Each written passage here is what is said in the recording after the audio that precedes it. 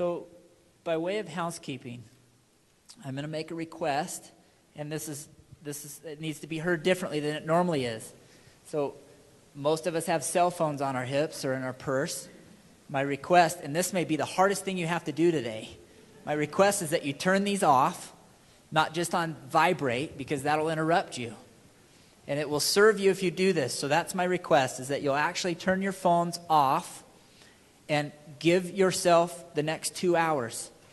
Dedicate the next 2 hours to you, and don't let your cell phone be something that corrupts that.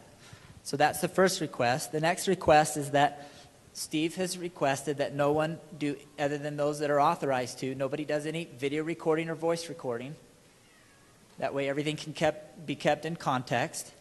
So we'll want to make sure that occurs. And then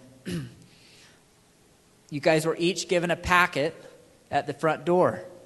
Those packets are to remain sealed until Steve instructs you to do something with them. So that's another request made by Steve. Now, it's my honor to be able to stand before you today, and I want you to know that there's not another place in the whole world that I would rather be than right where I'm at right now. I speak to you from a place of gratitude to be able to be in the room with the people that are here. I know, I don't know all of you, but I know many of you have rearranged your world and have shifted things and moved things, and it's been difficult to be here today. And I acknowledge you for that. And I acknowledge everyone else that has just shown up and you're not sure why you're here, because there are some of you in the room too. There are some of you that have come because somebody has just said to you, hey, you have to come, and you trust them, or maybe they talked you into it. And I want you to know that the next 2 hours of your life will be the best 2 hours of your life if you let it. The Deuce Tui story is about a human being, somebody that made a conscious decision. Deuce is no different than the rest of us, and we're going to learn that. Now, I met Steve Hardison back in the spring of 1996. I was working for a company that hired him to come in and coach the two owners of the company. I didn't know Steve from anyone back then.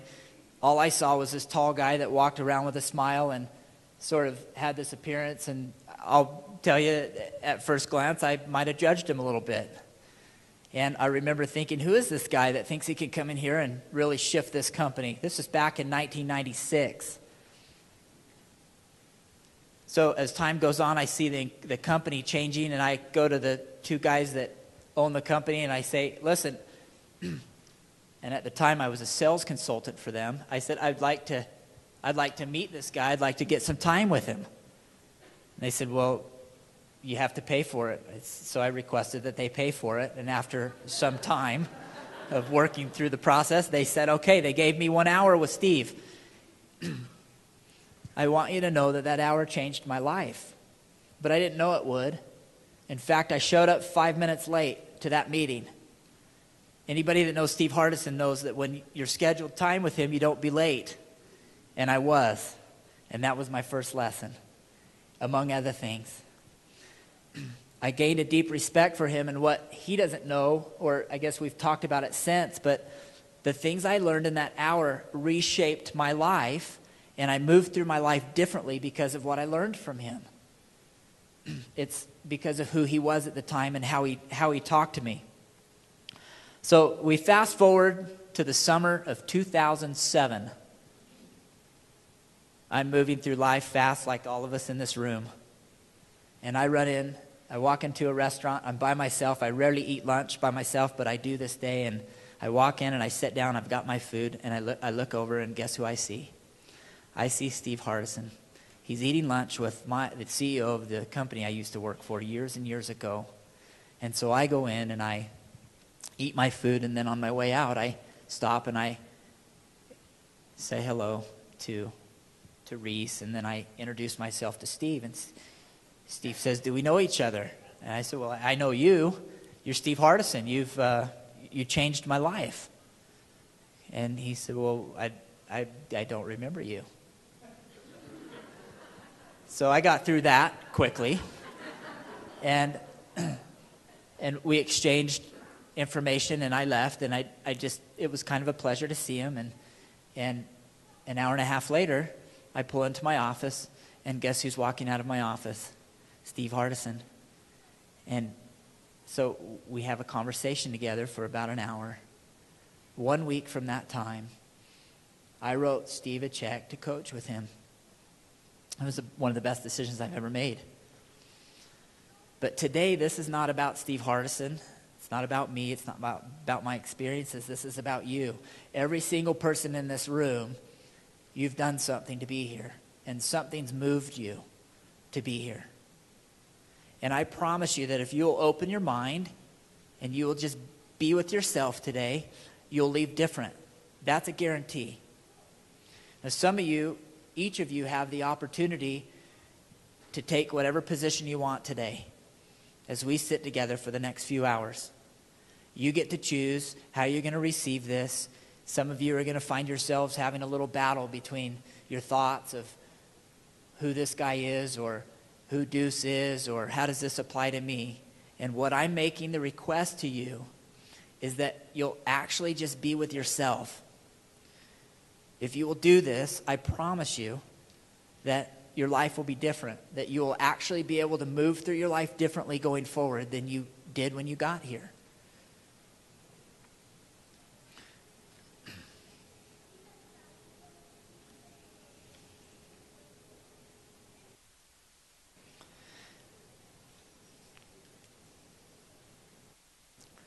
There's very few people that I've ever met or that I've ever been with that have the kind of impact that Steve Hardison has had on me as an individual. But what's so great is I have the ability to, I live in the same town as him, so I know a lot of people that he knows, and I've actually got to watch this occur multiple times in multiple settings. There's nobody I've ever met that is more committed to another person than him. And I promise you that if you'll hold that space today, he'll be that committed to you. That's what has him be here. You know, everything that everyone's done to have this event occur, not a single person is being paid to be here. And nobody paid to be here. Some people generously donated so that the building could be leased out, but nobody paid money to get in. Every single thing that we've done has been about you. Let's get you in the room and let you experience what's possible for you.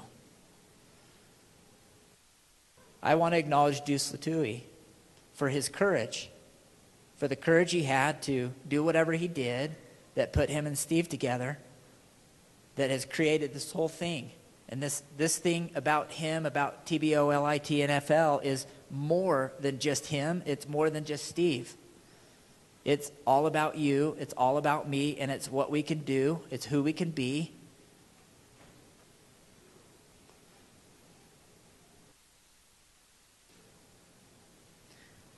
I started out by saying there's no place I'd rather be in the whole world than standing right here. Most of you probably don't really understand that because you're just like, okay, look, I got here and here I am and somebody told me to come. I promise you that if you're willing to be open in your mind and listen and look, you will say the same thing I just said. To me, it's like not even a question.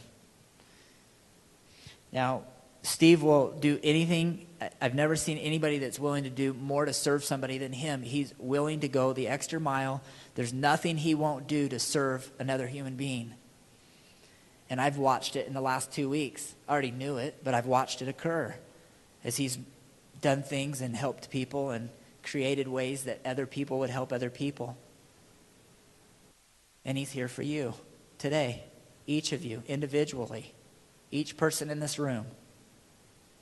And you're here for you. If you're not here for you, get here for you. Do whatever you have to do in your mind so that you're really here for you. And it's my promise that it will be worth it.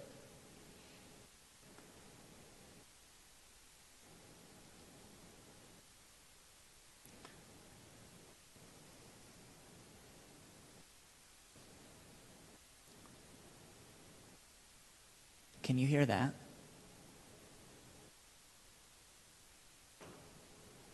Thank you for your attentiveness. Thank you for your respect. Thank you for the way that you're listening. this is what we need for the next 2 hours. This will serve you. It's my pleasure to introduce Steve Hardison.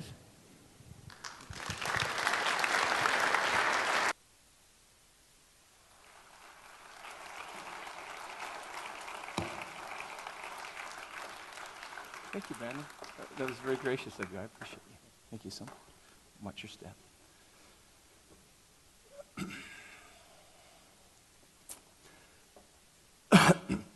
So this is actually the first time I've ever worn a headset and done this. So this is actually new to me. So I'm not a paid public speaker. They did a little camera thing today, and I said, you're going to have to show me how to do all that. I've never done it before. So I'm very thankful to be here today. I grew up in Clearfield. I went to Weber State. My wife and I both graduated from Weber State when it used to be called Weber State College. And as I come into the valley, I come off of 6 South, and I went by what used to be the Roadway Inn. And I was a linen boy at the Roadway Inn. I remember flipping mattresses and getting dirty linen and dirty glasses, and that was the job I had. When I look out and see who's in the audience, I'm actually taken by it. And so you have to forgive me if I get emotional. And there's a young man that came up to me named Joe Begay. He lived with my uncle. We were in junior high together. I haven't seen him for a long time, and it's kind of an amazing thing to see somebody you haven't seen for a while. And I see people I went to high school with. Of course, my family's here.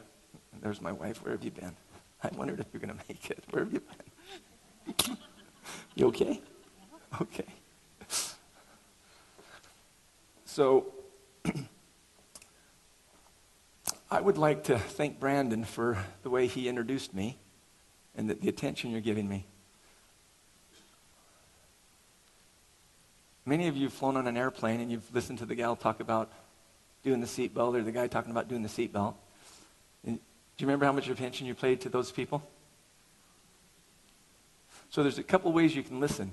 You can listen like you've heard this before, like would be in your own mind. Or you could listen like the steward or the flight attendant said, we're going to crash. You'd listen from a different way, wouldn't you, if you're on the plane? He or she says, we're going to crash. And all of a sudden your magazine's not important and whatever's going on, and you haven't heard this before, and they're going to give you instructions on how to save your life, or possibly save your life, or increase the odds of saving your life. That's how I would like you to listen. Not because it's me speaking, because it is your life. It is actually your life. And to have this many people in one place, to be concentrated on one thing, is really, really profound. I honestly do not care if you remember my name. I care that what you remember is what you might experience inside yourself.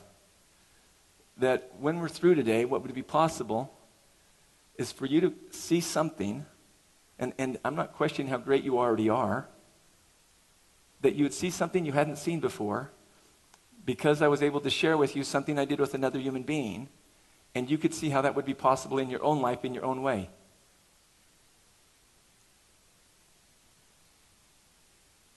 My promise is that if you do that, no matter your age, no matter how old or young you are, no matter how successful or unsuccessful you are, no matter how happy or unhappy you are, that will occur in an extraordinary way. This TBOLITNFL didn't exist till September 7th. Those letters weren't even put together. Somebody spoke a commitment of that, and 54 days later, we're sitting here and we're going to talk about it. It did not exist. I got an email today from Paris.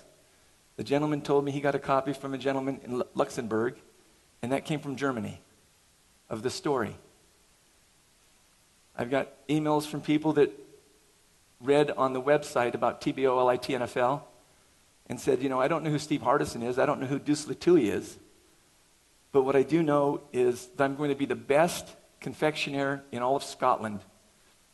And she writes TBOLITNFL with cupcakes.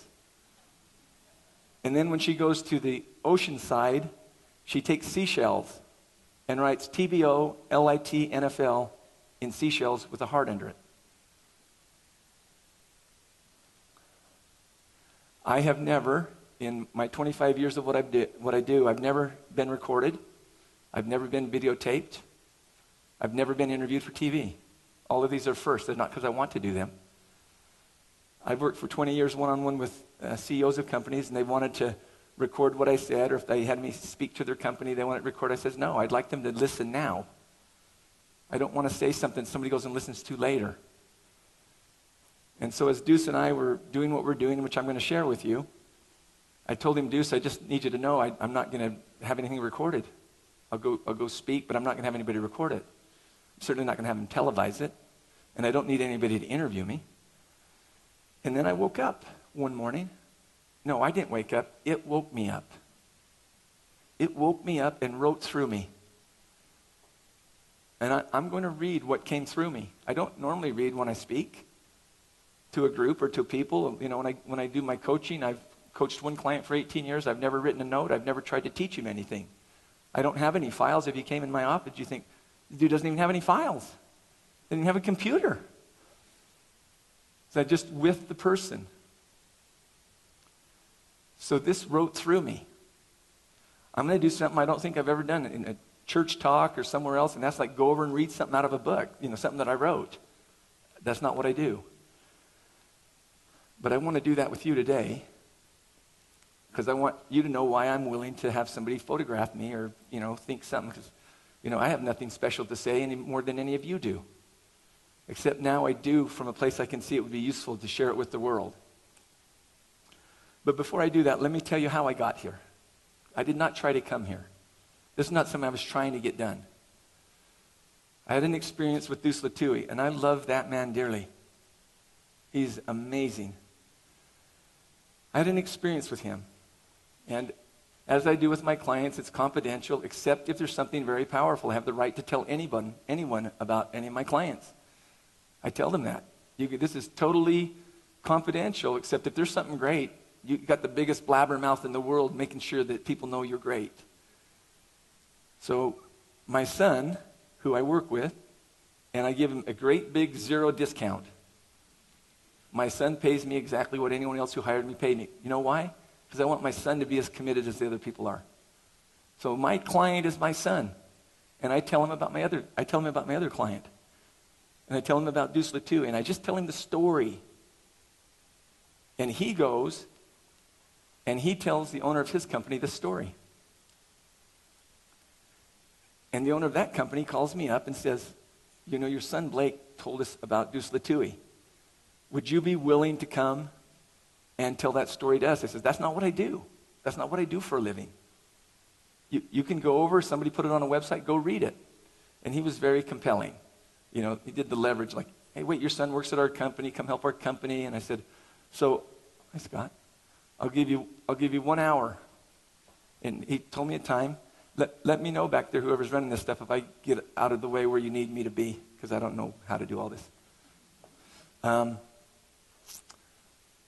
So I said, I'll give you 1 hour.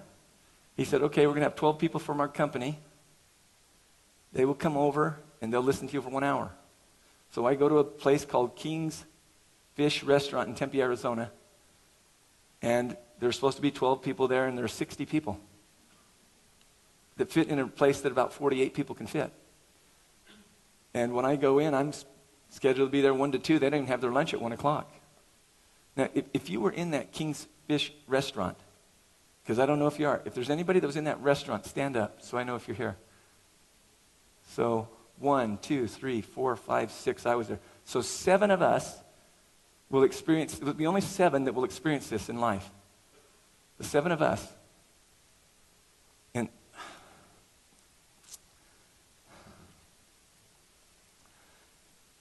I said to them, I don't want to compete with you eating lunch.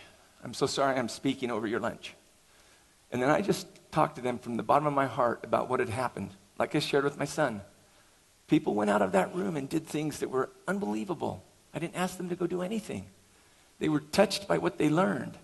One man went out of that room, and he saw this, TBOLITNFL, and he went and hired a sign that 8 seconds out of every minute, 24 hours a day for 30 days, flashes that up there so people would see it and go over and read the story about Deuce Latui. He paid that out of his own pocket. Another guy distributed it around the world to 32,000 people that just shared the story. And this just went crazy from a 1-hour conversation at a restaurant. So that had probably been about the 58th time I had shared the story. Not in public, just to people. I felt so much passion in what could happen. I kept telling the story over and over. And then I was telling a Dr. Gibson down in California the story. My voice is about gone. I had no voice left from telling this story over and over again. So he was friends with Julie Blake, who's really been responsible. I don't mean by herself. You know, no one can do this by themselves. But it's the one who's been responsible to get everyone together.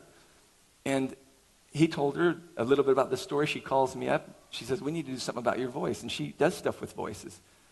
So the next morning I wake up and there's an MP3 thing. It says, this is for you, Steve. Here's what you do this morning to get your voice back. And then I told her about Deuce Latui. Well, I made a wrong decision there because she called me later and she said, hi, Phil Fiore. She said, hey, would you come up to Utah and do whatever you did in that restaurant? And I said, no, that's not what I do. Just go read that. Go read the website. Share it yourself. And I'm in my wife's office. I've got an office of my own. She's got one. So I'm having this conversation back and forth with Julie, but my wife's overhearing it. And I said, Julie, I don't want to travel someplace to go talk to people about that. If they want to come, here's what I do. This is what I do for a living. And I really don't like traveling that much. I ran a worldwide semiconductor company, and if I never ate in a restaurant or got in a plane again, that's too soon for me. And I mean that literally. So my wife's she's just this wonderful lady. She has no malice. I never hear her speak meanly about anyone. She's just kind and gracious. So she says, oh, Steve, don't we have to be up to BYU for that symposium that I'm speaking at on the 29th? And Julie Blake kind of overhears that and says, oh, wow, check that out. So you're already going to be up here, huh? So I said, okay, here's what I'll do. Somebody's, kind of grilling me. What time do you start? What time do you finish? When does Amy finish? And I said, she doesn't finish till 1. I said, here's what I'll do. I'll give you 2 hours, 2:30 to 4:30. You tell me where to be, and I'll be there. On 2 conditions. Number 1, that everyone knows I'm not coming up to teach them a doggone thing. And that nobody's charged anything to hear this story. It would be like putting 300, 400, 500, 600, whatever we have here, people in a living room, and I'm just simply going to tell the story. That's how I'm here. So any other reason you could make up, or anybody that watches that tape or whatever, they're making that up in their head. My life's great where I'm at. I could stay in my little, I call it the shed. That's my office with the people I'm with. That's why I'm here. Now, my commitment is to share this story with you like it's the last story I ever get to tell. Like it's the last time I ever get to speak. And my promise is I'll do that. But before I do, I want to read you what I wrote. Not what I wrote like my logic. What came through me that will allow me to tell this story and be videoed or filmed. So with your permission, I want to read something here. And bear with me and stay with me.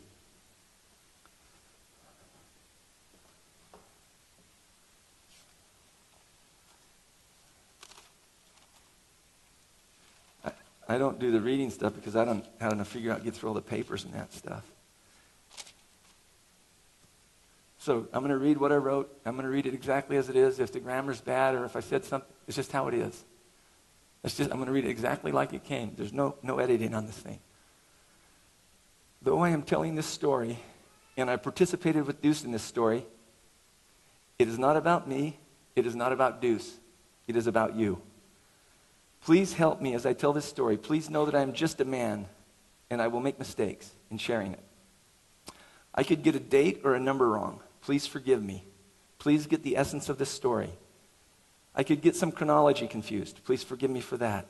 Just get the essence of the story.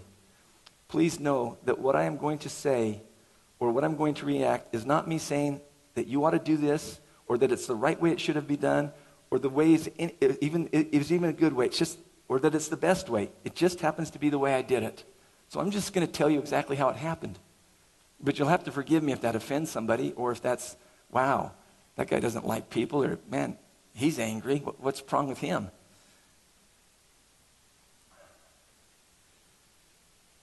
There may be some in the audience that could be offended by things I did or said in what I'm calling the Deuce Latouille story. My own daughter, Stephanie, was going to join us at the presentation in Tempe, and my wife reminded me how sensitive she is to loud noises. Imagine me being her father. Or anything that could look unkind or violent. I told Steph what would occur. She thanked me, and she chose not to attend. She simply read the story that my wife had written from all the emails.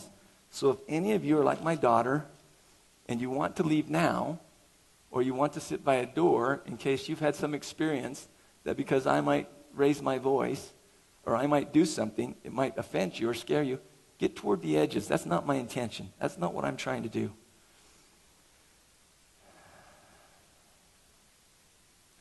My intention is that everyone in this room be riveted on the essence of this story to see how it is their story. For those few of you, and it will be very few, who may find zero correlation, please accept my apology now. I know how valuable your time is, and I did not want to waste it. That is not my intention. Thank you all for your generous listening. Thank you for your support. I want you to pull for me. I want you to be out there assisting me. Help him remember how to tell this. Help him to say something that will be effective for me. Have it where you're for me. Be in the room.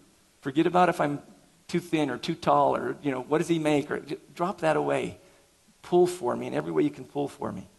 I promise you, to the extent that you do this, you will be blessed from the things that you'll see for you. Have you ever heard me do this, honey? In all the years that we've been married, read out of a text? I'm telling you, this is the first time I've ever done this. And it was from reading this that I said, you can film me. So please pay attention to the next part of it.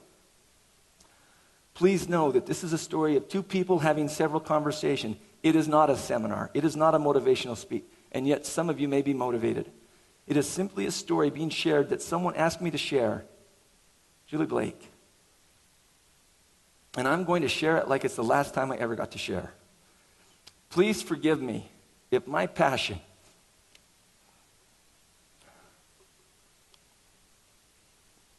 or my intensity or my way of being hurts or offends any of you.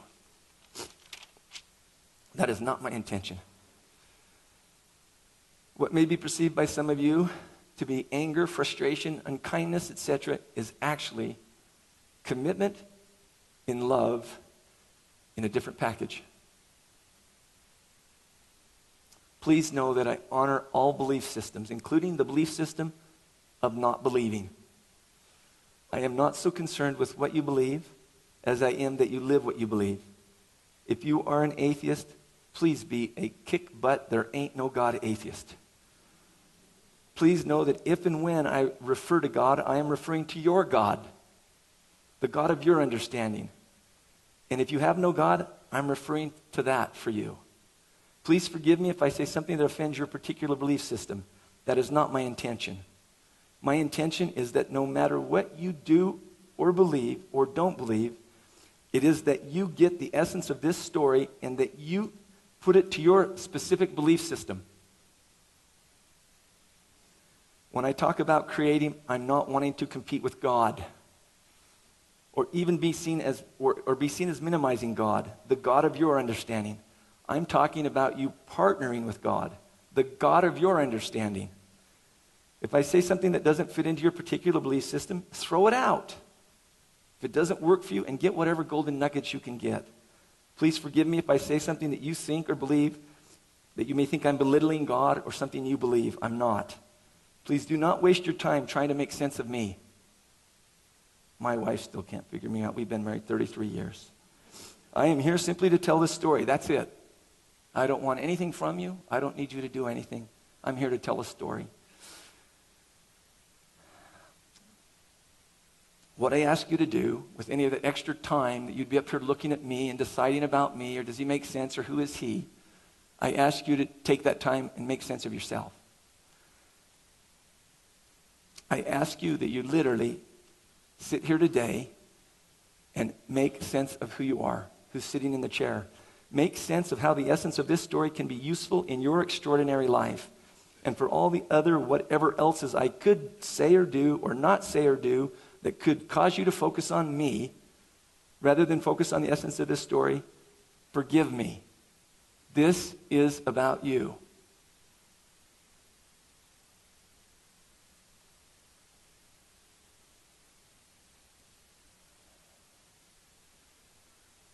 Don't compare your religious philosophy with the story. Get the essence of the story and allow it to assist you in the beauty of whatever your religious, spiritual, secular philosophy is. I'm not talking about religion. Go get that at your church, your mosque, your synagogue, your men's or women's club. Again, if I do or say something that sounds like I'm disrespecting you or your beliefs, forgive me. That is not my intention. My intention is that this story allows you to see what is important for you and what it is for you to have a personal, internal commitment if you choose to. Now, I would like to tell you what happened to Deuce Latui. And me, and I? And me. She's an English major. I'm kind of I kind of got a soft heart. And I actually really do care about people. On September 5th, I got up on a Sunday morning, and I opened up the Arizona Republic. And there was an article there about Matt Leinart, who played for USC. And here's a little of the background. He was the Heisman Trophy winner, national championship team, drafted in the first round, went to the Cardinals, and as a rookie played. Played fair, but for a rookie it's a tough game. Then the Cardinals go and draft Kurt Warner. He comes in, and he's a superstar. So Matt Leinart goes to second on the chart for 2 years. So then when Kurt retires, Matt's number one again. The Cardinals go out and get another quarterback, Derek Anderson. He beats out Matt Leinart. Not only beats him out, Matt Leinart isn't second. He's not even signed to be with the team. The team's going to release him. That's what I read in the morning of September 5th on Sunday. And I'm sure it looked to my wife like I've been reading obituaries. Like, who died? Well, who died for me was Matt Leinart. Not Matt Leinart, the football player. Matt Leinart, the human being. Like, where was he at right now that day? Where was he sitting? What room was he in? Where he's, and some people say, oh, he made a lot of money, who cares? Or, like, no, where's he at? I literally thought, where's he sitting right now? ESPN saying, he's not on a team, nobody wants to pick him up. My paper says he's a washout. It's like, where's the man sitting? Where's he at right this minute? I'd like to go be with him. So my wife says, what are you going to do? I'm going to find out where he's at. Well, what would you do? I would talk to him. His problems had nothing to do with football. The outcome was football, the symptom was football, but the cause wasn't football. So I said to my wife, I'm going to go try to get with Matt Leinart. I don't know Matt Leinart. He doesn't know me. He doesn't need to know me. If I could have a little time with him, I could actually assist him. And I could actually get with him if he didn't know me, if I could find out how to get to him. So I go do what I do. I went and sat down in a chair and I thought about it. This is Sunday morning, September 5th. And the thought comes to me, call Vi Sakahima. I knew Vi when he was 20ish. I watched him play at BYU. I watched him when he played at St. Louis. I watched him when he played at Phoenix. My wife and I have stayed at his home. I consider him a dear friend. I consider his family close to us. So I call Vi. So I think he'll know somebody that can put me in touch with Matt Leinart. So I get hold of Vi, and he's on the line. It's on a Sunday, and he says, I got a meeting to be in. I said, and Vi knows who I am, so I didn't have to take a long time to explain it. He knew I was genuinely wanting to help this person. I didn't want to help him so he'd be a client. I wanted to help him because that's what I do. So he says, I got to be in a meeting. I'll get back with you. So all Sunday, I was like looking at my thing to see if I got the information. He said, I know I'll give you the name of the guy you need to get a hold of. He told me his name is Deuce Latouille. Now, up to that point, I knew Deuce Latouille played on the Cardinals, and I'd seen him at a high school football game. But if he came into a lineup and said, you got to pick out Steve Hardison or you die, he'd be dead. He wouldn't know me from anyone. So I'm just hoping I get a call from him. So I don't get a call. I get a text late at night on Sunday. This is from Vice Kahima. He says, here's Deuce's phone number. You can call him or text him. So Sunday night, he's not going to know who I am. I call him up on the phone. I get his message. Do they still call it a message machine, or does that show that I'm a dinosaur, whatever, that answered the phone? I leave him a message and I say, Deuce, my name's Steve Hardison. And I told him what I just told you. I told him I read the paper. I wondered where Matt Leinart was. I think he could be helped if I could get in the same room with Matt. Because I can't do what I do on the phone. I have to have a human being with me. I need to see him. So I'm leaving this message. So if you can hook me up with him, I'd like to help him. The next day, which is now Monday, Deuce and I ping pong calls. He calls me late Monday night, which would be Labor Day.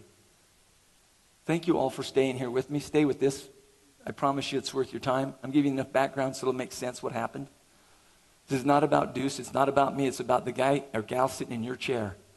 And you will see that, I promise you. Please keep your mind in this room. So we're together as a family. We're having dinner. I walk out to go to the bathroom. I come back. My daughter says, hey, your phone rang, but I didn't know if you wanted me to answer it. So I answered, called the message, and it's Deuce Latouille, so I missed him. So I dial him back, and while I'm leaving him a message, he calls back in on my line. So I say, this is Steve. He says, Steve, Deuce Latouille, what's up, bro? And I say, did you listen to my message? Did you hear what I said? And it was kind of a yes, but you knew it didn't happen. Do you know what I mean? He did not listen to my message, or he wouldn't ask me what he's asking me. So I rebuilt the whole thing. I told him what I wanted to do. So I'm telling this story over and over again to try to get to this Matt Leinart. If I could just get in a room with him. And so Deuce says, oh, so you only do this face to face? I said, yes. He said, well, you won't be able to help Matt Leinart then, because he's gone to Texas. He's with the Houston Texans. Now, that wasn't in the paper, so this is information he has before we had it. And so I said, thanks a lot. I appreciate Vi giving me your number. I appreciate you calling me. What I will do is I will call Vi and tell him thanks. So thanks a lot, Deuce. And I'm ready to say goodbye to this guy. He says to me, would you do with and for me what you were going to do with and for Matt Leinart? This is how this happened. I'm ready to hang the phone up and say goodbye. I said, what do you mean? He says, would you help me? Man, that's like music to my ears. My life is about helping. Like somebody wants my help, I got it. So I said, tell me your schedule. And he said, we practice all day today on Labor Day. He said, I get one day off a week. It's Tuesday. I said, here's what I'll do. So I'll make you a promise. If you will go out into the future and pick a Tuesday that works for you, and find one that works where we could be together 2 to 3 hours, and get back with me, I'll get a time when we can be together on a Tuesday. Now, I have clients on Tuesdays, and some come from out of the country, some come from out of the state, some are right locally.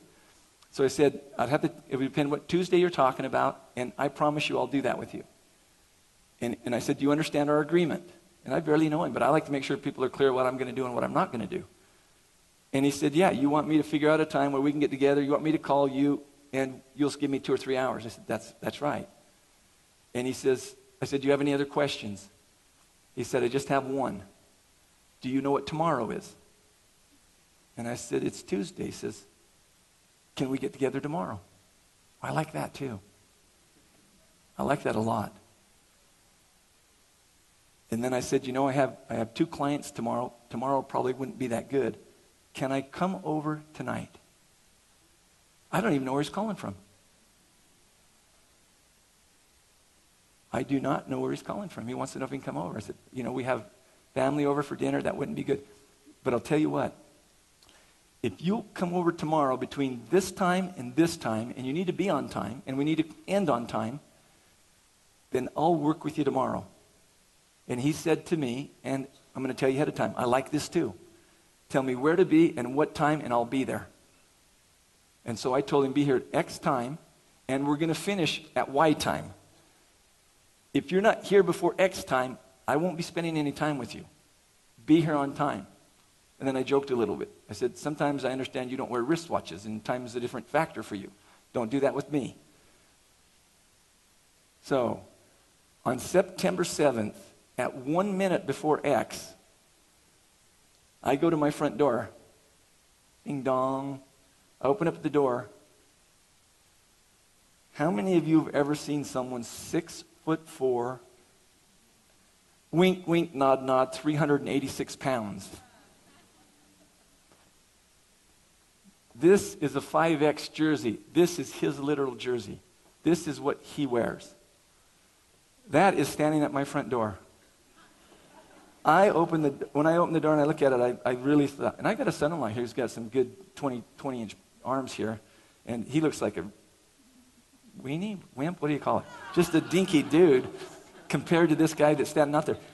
Deuce looks like he has legs coming out of his arm sockets. They look like legs. I mean, they're huge. And I looked down at his calves and I thought, those are his. They're hooked onto his leg. Those are big. He walks in and he goes to hand me his hand. And I said, look, if I'm going to do work with you, I don't do shaking hands. Can I give you a hug? And he said, sure.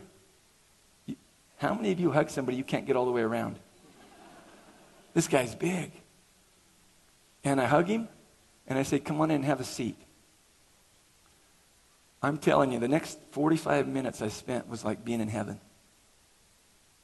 This guy sits in my living room. I was fed by a man who understands God, nature, people, love, family. He tells me about coming from Tonga and what Tonga was like. He tells me about coming to America. He talks about his wife. He talks about his children. He talks about wanting more children. He talks about a violent accident that killed his younger sister, that put his father in a long-term coma and his brother in a coma. He talks about the king of Tonga. I've never heard anyone in my life talk about another living person like Deuce Latui talked about the king of Tonga. It was an amazing experience. For about 45 minutes we sat there, and this huge man in spirit and in heart and in body began to cry. Tears coming down his eyes.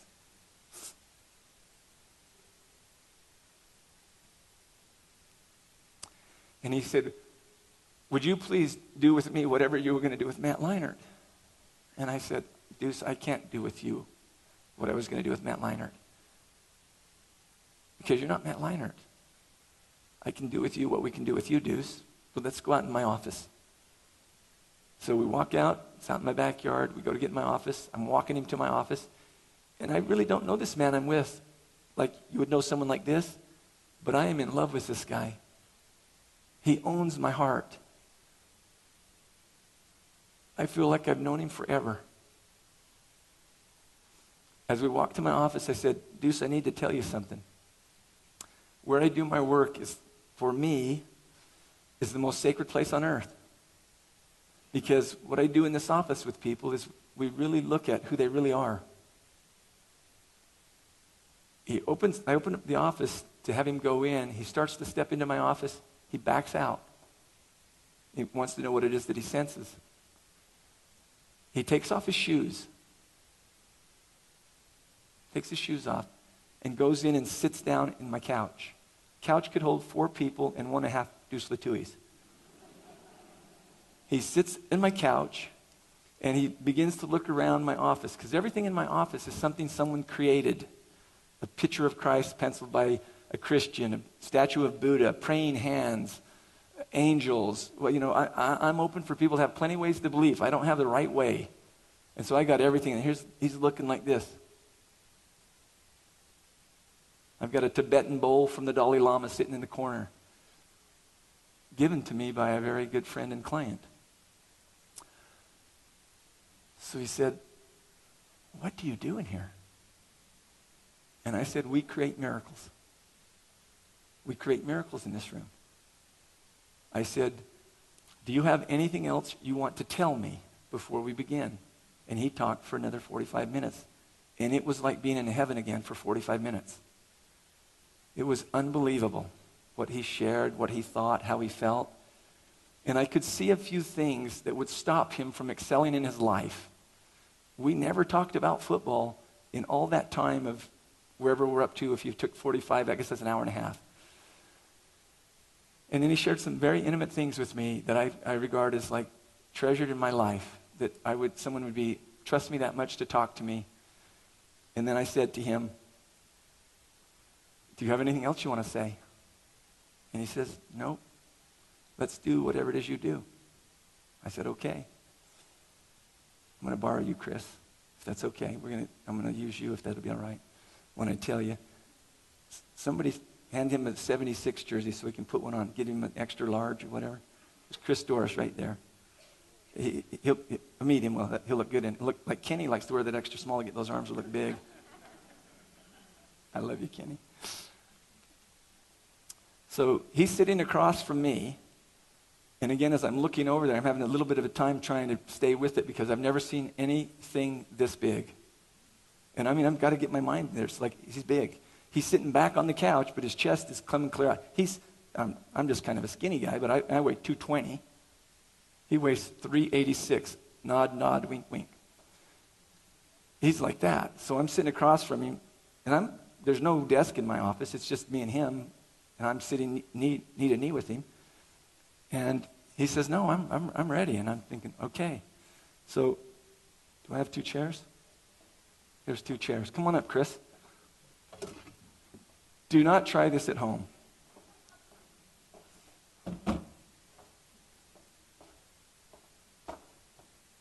And again, I'm not saying any of you should do this. This isn't a technique. This is what became present in being totally in love with another human being, wanting to help that human being see something.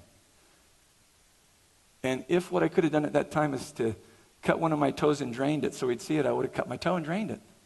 And I mean that with all my heart. So we're sitting like this. Is this okay with your film group? We're sitting like this, and sorry for those of you who can't see me over there. We're sitting like this.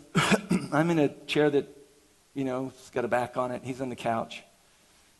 And I say, "Deuce, I just have one question for you." This is the first time anything about football even came up. And I didn't ask him about football because I was interested in football. Because I don't care if I get somebody's autograph or if I go to a game. It doesn't matter to me. So I look over at him and I say, "I just have one question for you, Deuce. Can I ask you that?" And he said, "Yes." And I looked at him. "Deuce, who is the best offensive lineman in the NFL?"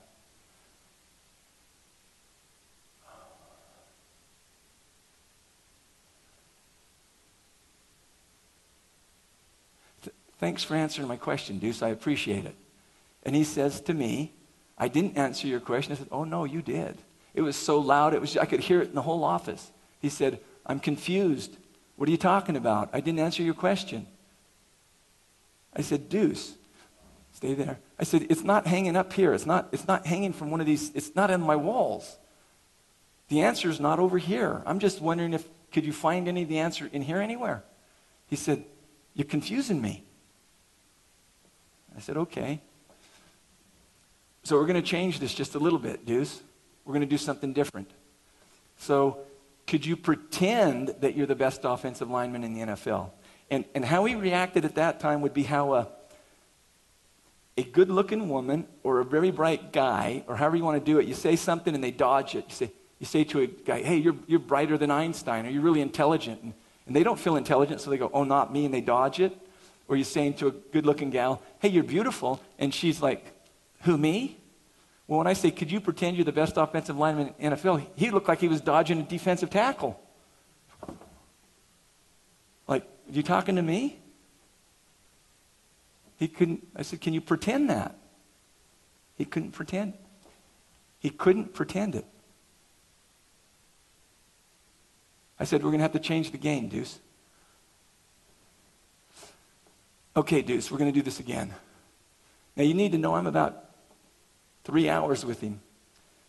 About 10 minutes to 1 coming up, I got a CEO from a billion-dollar company in creation that's going to be walking in. And I told Deuce we need to be done at a certain time. We're getting close to the certain time. So I said, we're going to play a new game, Deuce. Is everybody still in the room? Anybody going to sleep? Okay. Any of those people that don't want to hear a loud noise or, this guy looks like he's the axe murderer or whatever, go to the exits quick.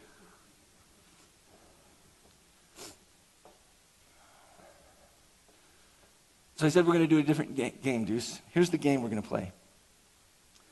I'm going to pretend to be you, and I want you to pretend to be me. When you pretend to be me, all you need to do is you need to ask me, Deuce, who the best offensive lineman in the NFL is. And I'll answer you. We don't do it till I'm going to set this all up so you understand it, make sure you're really clear about it, Deuce.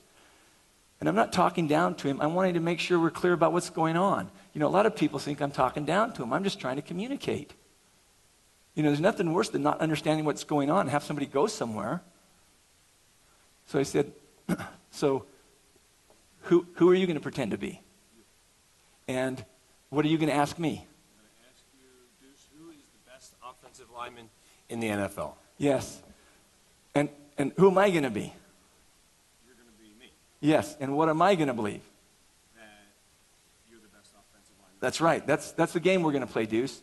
You're going to be me, and you're going to ask who the best offensive lineman in the NFL. I'm going to be you, except I'm actually going to believe that I am the best offensive lineman in the NFL. Are you clear about that, Deuce? Good. We're going to go back 5 minutes. We're going to go back in history 5 minutes. We're going to sit down, and you're going to ask me that question. I'm going to be you. You clear what you're going to do? Okay. Go ahead and ask me what I just asked you to.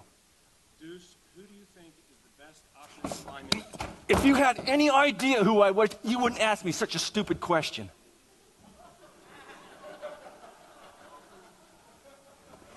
Then I kicked that chair out of the way. Stay there. I kicked that chair, my office chair, out of the way, and I said, listen, I am Deuce Latouille, and I am the best offensive lineman in the NFL. That's who I am. Because if you could hear me, let me tell you what you could do. I don't care who's in the huddle. Bart Starr, Joe Namath, Blake Murdoch, Max Hall, Kurt Warner, any of them. And I know you're not supposed to talk in the huddle. This Deuce Latouille would inside. It's 4th and 1. If we make this first down, we continue keeping the ball. Or it's 4th and 1, we win the game. And I'm Deuce Latouille. And I am the best offensive lineman in the National Football League. So when I go to the huddle and they say it's 4th and 1, and I know I'm still not supposed to talk, here's what's going on inside me. And I don't care who the quarterback is. Run a ride 34 search right at my backside. That's a play to the right over number 76. I said, Deuce, we're out of time. I'm done. So he stands up. You can go back. He says, thank you very much.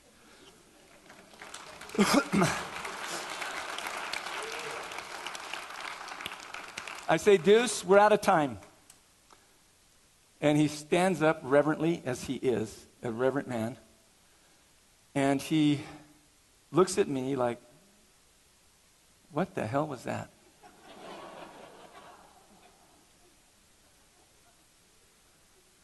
And he goes out and he puts those feet in those shoes. And while I was in that office with him, as part of that conversation, I said, if you ever got inside you who you could be, it would be what I call a personal internal commitment. And getting that inside you would operate everything you do. And I said, hey, Deuce, when I told you about that in the office, I'm going to show you one of those as I exit you. And he says, show me one of what? And I said, I'm going to show you a personal internal commitment in action. He says, what do you mean? I says, I don't care what time of day it is, when it is, what day of the week it is. When we go in my house, I can tell you what my wife will be doing. I said, she will either have earphones in, and she'll be listening to talk. She'll be reading these scriptures that she loves. She'll be writing. It'll be something to do with her passion. And so I take Deuce Latouille into my home. I take him through my bedroom. I take him past my bed. I take him into my wife's office. And there you got everything in the world out there she's studying. And I said, Amy, this is Deuce Latouille. Deuce, this is my wife, Amy. And then I get about that far from his face. And I said, see, what has her do everything is what she knows on the inside. If you ever got who you could be, your football world would look like this, except it would be football. Thanks, Amy. Let's go, Deuce. And I walk him out. And I can tell you, every step he takes, his mind is expanding. He's seen something he never saw before. And I can feel it and I can sense it. Take him out to the front. I go to get him in this huge truck he drives, and his truck has a train horn, literally from a train. It's like a train horn. So there's a huge truck, huge guy in a train horn. And we get to the edge of his truck, and he turns around and he says to me, I want you to fly to St. Louis on Sunday to watch me play football. Then I want you to go to all my away games. Then I want you to come to all the home games. We can put you up with the team. I said, Deuce, you can count on I won't be doing that. I'm not interested in watching you play football. You don't even know who you are. That would be a waste of my time. Not as him as a human being, but what he's wanting me to go for, I could go to high school and see that.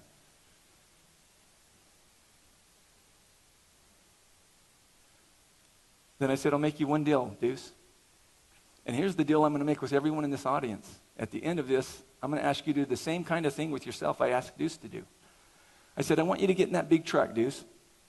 I want you to drive away somewhere and sit quietly. I want you to sit in that big truck and think about what just happened for 3.5 hours at my house. From the living room, the walk out there, the conversation, and everything. I want you to think about it. I want you to go inside and think about it. Then I want you to do this. I want you to go over to my website.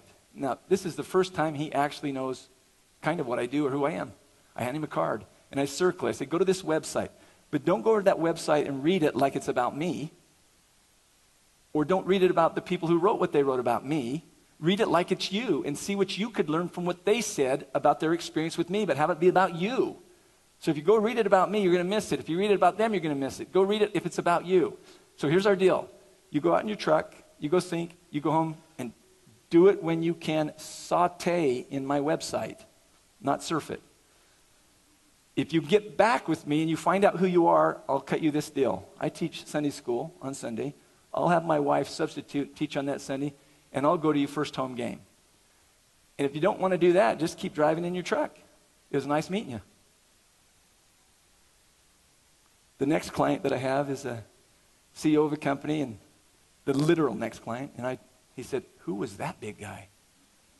And I tell him, and he says, what happened? And I gave him the short version of it, and he says, I'd be real interested if you ever hear back from him. Now, here's what I want to share with you.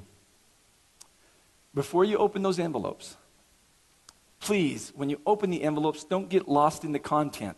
I want you to pull out just one, let me finish instructing you before you do. I want you to pull out one thing in there. And it will be a copy of the email that Deuce Latouille sent me that night. So he was sauteing for 13 hours. And then he sent me an email that I submit to you will alter the way in which we in the world live. And I mean the entire world. So I want you to go there and pull out a document, and it's from Deuce to me, and it's in its exact form. It's a yellow document. Don't look at any of their stuff. Don't get caught with what's there. Just get that document.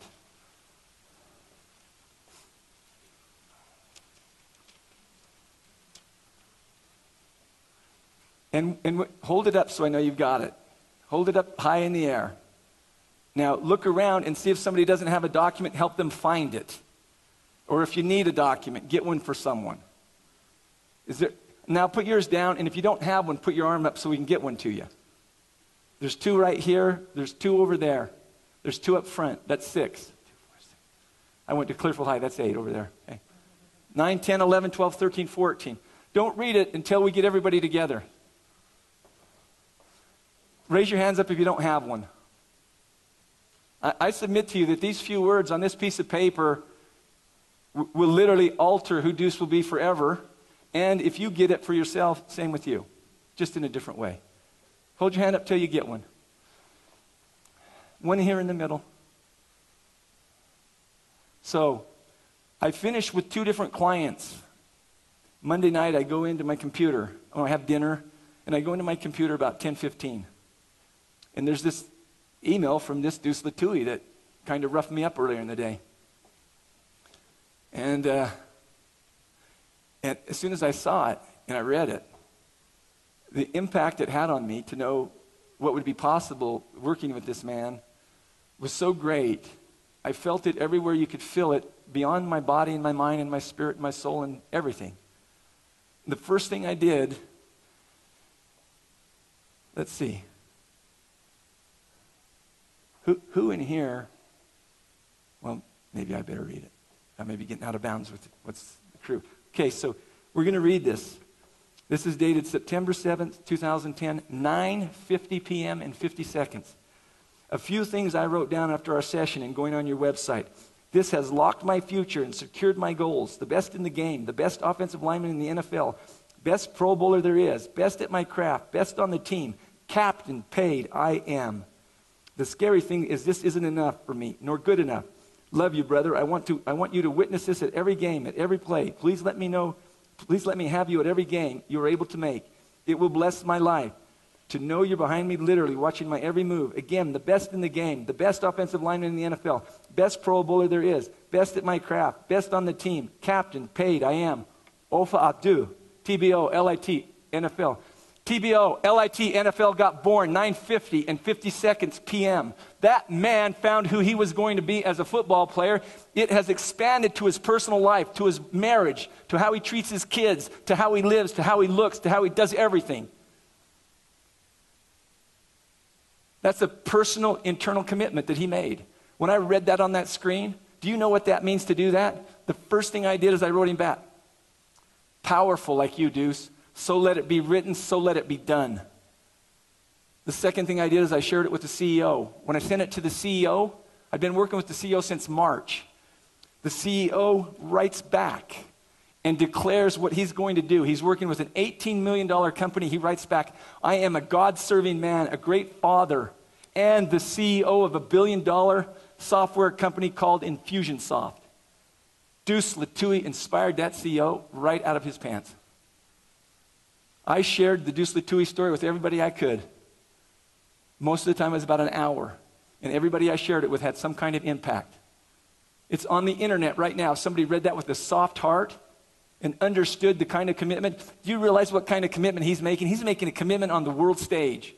Do you know other people can go read that? Other football players can go read that? This is like a serious commitment.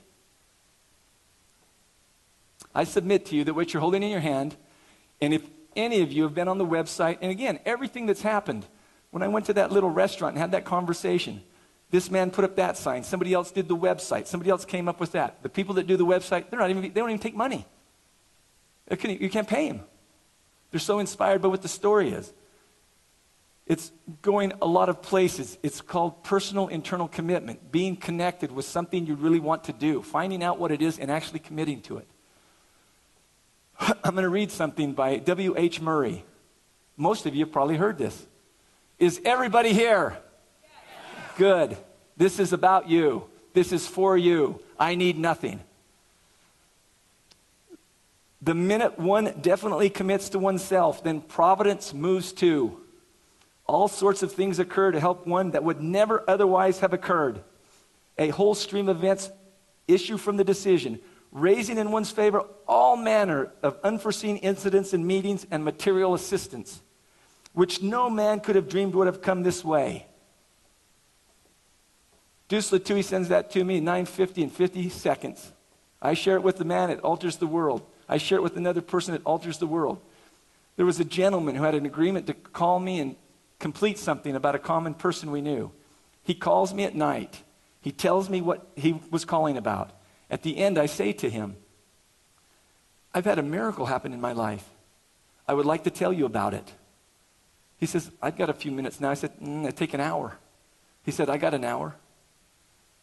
So I tell him the Deuce Latouille story. When one is committed, the world finds its way to the commitment. It's like a black hole.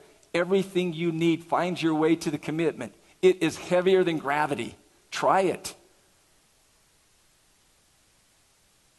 So I began to speak to Will Keeper, and I've met him once in my life. And I say, Will, let me tell you what happened. And I tell him what I just told you. And he says, you are not going to believe this. And I said, what? He said, I'll send you an email. I don't even believe this. So I get an email from him. This is the literal email from him. This is September 9th. When did I meet with Deuce Latouille? How long is that? This isn't even 48 hours. And this is what commitment does.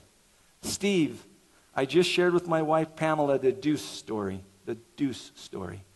She told me that her husband, now deceased, went to Tonga in 2007 when his planned coronation was announced and stayed at the palace with him for 2 weeks. My wife has known the king, then the crown prince, for 20 years.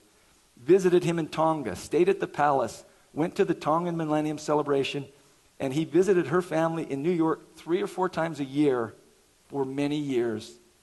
She said that if we invited His Highness to our home for Thanksgiving, he might well come.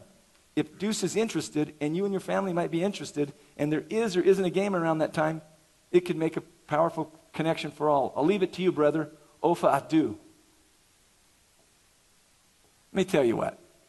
Get seriously committed, you can bring the king to you. And I'm not joking. Will Keeper lives in Paradise Valley, Arizona.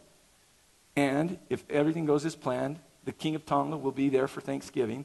And what's so crazy about it is when Deuce said, hey, I want you to go to every game, I decided I'd go check out the schedule. Not that I'm going to go to every game. I'm just curious who he's playing. And so I knew that on November 30th, 29th, that he's playing a Monday night football game, nationally televised in Phoenix against the San Francisco 49ers. So I think, wow, this is interesting. Imagine this family that I know all of 1 hour is now inviting the king of Tonga to their home and my family and Deuce. This is pretty good stuff, isn't it? So I say, wow. You know what, Will? What's so interesting is we play at home that same week. We could have Thanksgiving dinner. We could have the king of Tonga to the Monday Night Football. And the king of Tonga could watch the best offensive lineman in the NFL. 2 days old is this being spoken. Except Deuce has got it in him. So I can really go to action. When there's a powerful commitment someone's got, you can do a lot of stuff with it. Listen, commitment rocks the world. Notice those who are committed, what's happening around them. Notice what Deuce Latouille created. 54 days ago, he spoke that when he wrote it. 54 days ago. 21 days ago, Julie called and asked if I'd come here. Look around you. That is what commitment does. So, one of the pieces about the Deuce Latouille story, and here's a little tidbit sideliner for somebody to go, hey, what could I get from that guy who coaches companies? Get this one. You want to tell your story more frequently than you do. If you sell commercial real estate, tell a few more people than you've been telling. If you want to be in love with your wife, tell her a few more times how beautiful she is. Tell your story a little more frequently. I couldn't find enough people to tell my story to. My wife got rear-ended, so I'm taking her car over to get it estimated. I'm driving in my car and I'm thinking, who else could benefit from the Deuce Latouille story? I want nothing. I'm not telling them something so I can get something. I'm telling them something because if they listen, they'll get something. So I think of this lady that I know that writes, and I thought, man, if she knew this was happening, she could write about it. So I call her up. I'm on the freeway in a car that's got the back end dinged in. I'm going to go get an appraisal for my wife. And so I call her on the phone. She answers, and I say her name, and I say, I've had a miracle happen in my life. I want to share it with you. She says, what happened? I said, do you have a few minutes? She said, yeah. I said, do you have an hour? I said, I'm not afraid to spend a little time. She said, yes. So I pull off the freeway. In Arizona, you got to get under a tree. It's hot. So I park under a tree. Hold on, let me tell you what happened at the hotel this morning. I said to the guy, hey, what's it going to be like today? He says, oh, it's going to be real warm. I said, how warm? I said, 58. Hey, my wife drinks hot chocolate at 85. So I pull underneath this tree, and I begin to tell this lady what's happened, including this thing about the King of England, or the King of Tonga. And so I'm getting about as far telling her the story as I did with Will Keeper, and she says, I can't believe it. We were in a meeting the other day. We were talking about Deuce Latui, whether he could be the person who lights the ceremony of the temple lights at the Mesa Temple. If you could ask him to do that, that would be just crazy. Now, I'm going to see him the next day. He decided to come and hang around me. So I'm going to see him the next day. I says, I'll ask him. So the next day, I talked to him about the king coming from Tonga and about him lighting all this stuff up. And so, and then this, and you can go to the website and see this. You can, well, you could have. The actual document of the story is there, and it says that not only will the King of Tonga be for Thanksgiving dinner, Monday Night Football, but he's going to go over and light these temple lights up, which is a big deal where we live at. That's a big thing, and it'd be like somebody lighting up the Salt Lake City temple lights. And so this is all going to happen. It's all done. This is happening. Fly down and see. Deuce Latui's slamming on the lights. I could go on and on and on and on, and I'm not joking. I got 140 pages of things that have happened like that. This is what happens with commitment. You want something to shift in your marriage? You want something to shift in what's going on where you work? You want something to shift at school? Get committed. Get committed inside. Come up with something. Lindsay Lohan, that's how he described himself. Deuce Latui does not go to training camp. He's the only Cardinal that didn't go to training camp. Shows up 40 to 60 pounds overweight. When they interview him, he says, I'm the Lindsay Lohan of the Arizona Cardinals. Fast forward it. Go to Sunday's paper. In the paper in print, Deuce Latui is the best offensive lineman on the Cardinals. Mark my words. Write them down. You got it on tape. He will be a Pro Bowler.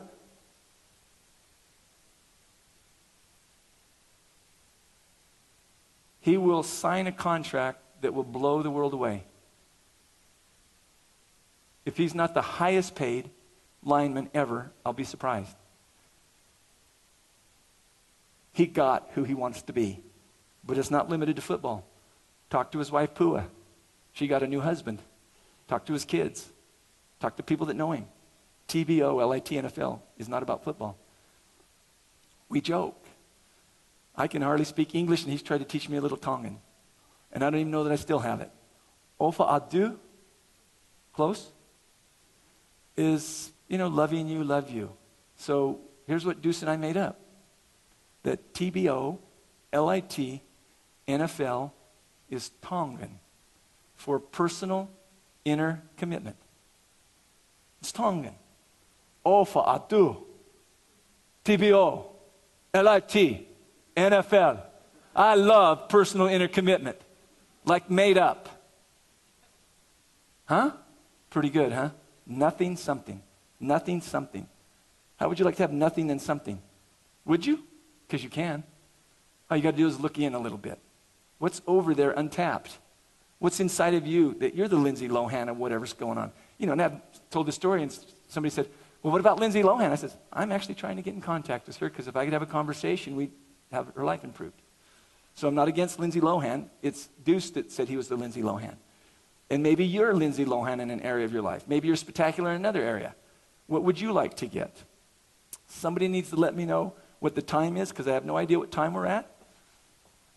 because I'd like to share some other things if we have a minute. Where are we at on the time? Are we okay with our time?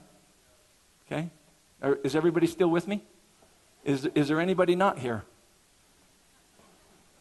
That's interesting. You know, if they answered that, it'd be weird, wouldn't it? Okay, so let's... So Deuce made a powerful commitment.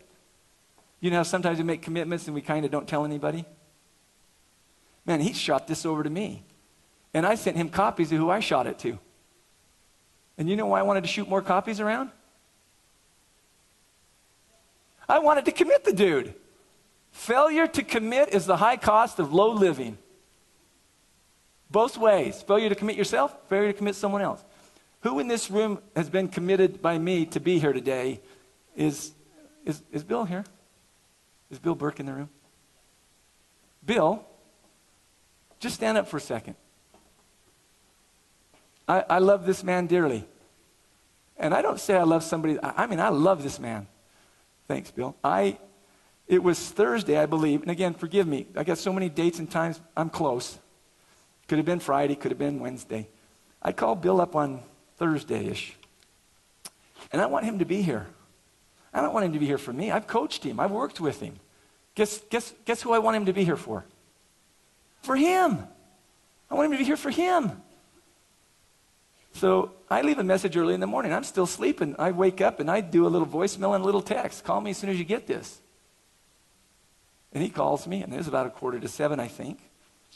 And he's like, hey, what's up? And I say to him, so what are you doing on Saturday? And this guy's doing stuff. It's not like, oh, schedule's open, you want to go? So he says, why? I says, because I'd like you to be in Salt Lake City at 2:30 to 4:30. I'm not trying to be mean or bossy, but I'm promising you, wherever he would be, not here, won't do what this would do for him. So we have a 15-minute conversation. If somebody was watching me from the other side, they say, that Hardison guy doesn't like that Bill Burke guy. Did you listen to what he just said to him? I say, Bill, here's what I'd like you to do. I'd like you to get a plane, fly to Salt Lake City. I'm going to be here at this time. Make sure you get there at this time. And he says to me something like, well, maybe, or okay. And it went like that for about 12 minutes. And then we get to a place where I said, and I can't tell you all the words I said because my wife's in here. So I said, that's true, isn't it, Bill? I couldn't say all the words I said, could I, with my wife? That's right. So I said, he kind of got to where he was saying okay, and I said, what the hell do you mean okay? You're either going to be there or you're not. What is this okay? Listen, you're powerful. If you want to be there, you can say you'll be there and you'll be there. There be Bill. I can tell you, his world will alter from the commitment he came to be here. He will get something so powerful out of this. And then he brought other people with him. So you make a commitment. Failure to commit is the high cost of low living. Not committing yourself and not committing other people. Here's something I sent to Deuce. And like I say, if there's anything here that's not your religion, throw it out. I love this. I sent this to Deuce. This is September 10th. Now, how long have I known Deuce? How many hours is that? I don't even have all 72 of them yet.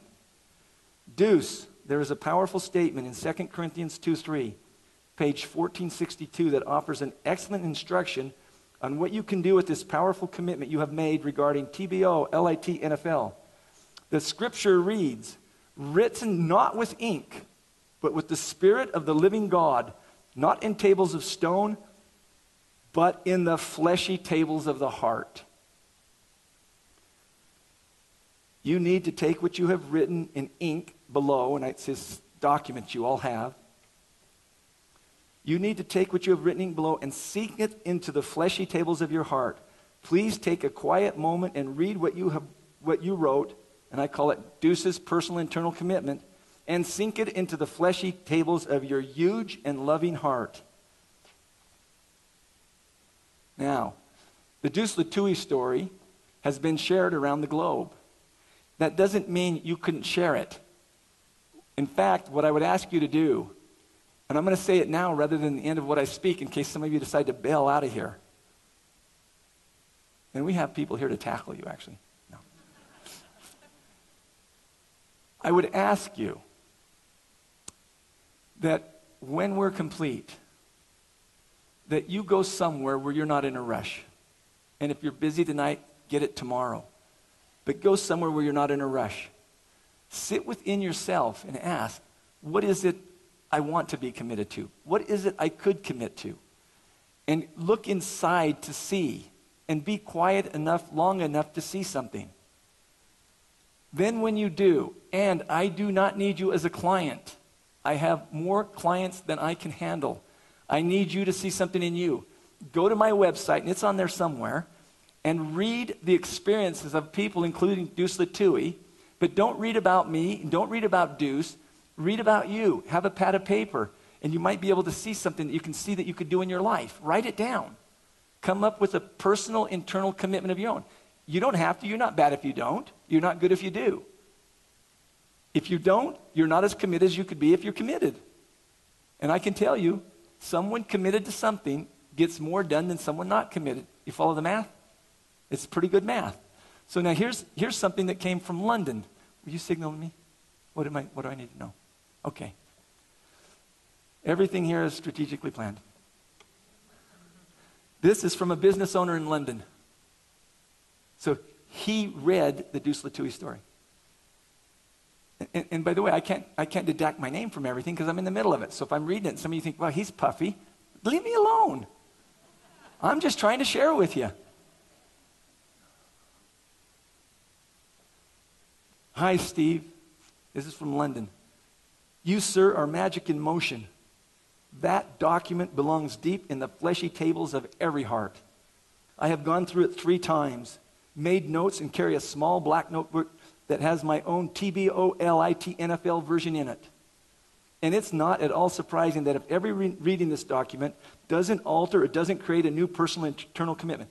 How many of you have gone to TBOLITNFL and actually read this story? Okay? So here's what I'm asking the rest of you to do. And you don't have to.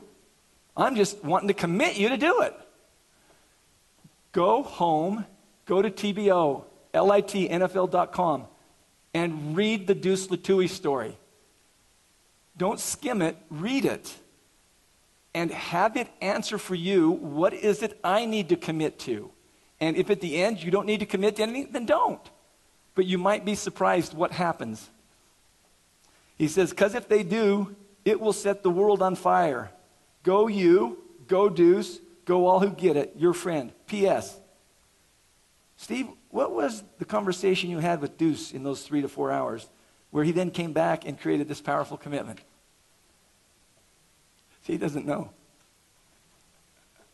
I'm the luckiest man in the world. So what I'm going to ask you to do is go read that. Sit with yourself. If you don't want to go to my website, don't. I say it would assist you. Then write something down. And how about, can you see the generosity of all the people that have served? There have been people that Julie called up and said, we need help here, and they sent $5,000. They sent $3,000. They did this, they did this, they did this. Can you see the generosity in that? You have stuff in your little envelopes that clients I've worked with have given to you. They paid for them. So you can have some stuff in those envelopes that if you listen to them and read them, it'll be really useful to you. Here's what I ask you to do. Not in return for it. I just ask you to do it. After you read TBOLITNFL, and if it touches you anywhere, be a little less stingy. Think, who do I know in Canada? Who do I know in Ireland? Oh, I remember I was in the service in Yugoslavia. Who could I send this to? And don't be stingy. Send it to different countries. Send it to different states. Send it everywhere. Because I promise you, if people read it, it will alter literally the world. Look what's happened in 54 days. I could read, I'm not kidding you. You can come up and look at these. I've got CEOs, I've got letters from housewives, I've got letters from all over. I've read this story, here's what I'm doing. Do you know what happens when the water rises? All the boats go up. Let's take the water up just a notch. So my request, especially some of you that, maybe some of you lived in the Polynesian islands, somebody's from Hawaii, somebody's from Tonga, send it out there. Somebody knows somebody in Cape Canaveral, send it there. If you've been on a mission to Argentina, send it there. If you got buddies somewhere else, send it there. You know how long it takes you? Read a story, press a few buttons, lift someone's world. There are some people that have read that story, and I'll just speak it to you rather than read it. There was a guy that came to that King's Fish restaurant. He was going to quit where he worked. He's going to quit. He heard what we talked about, and he wrote a letter to his CEO and to me, and a commitment to his wife of what kind of husband he'd be, what kind of leader he'd be, what kind of results he would produce, based on hearing that story.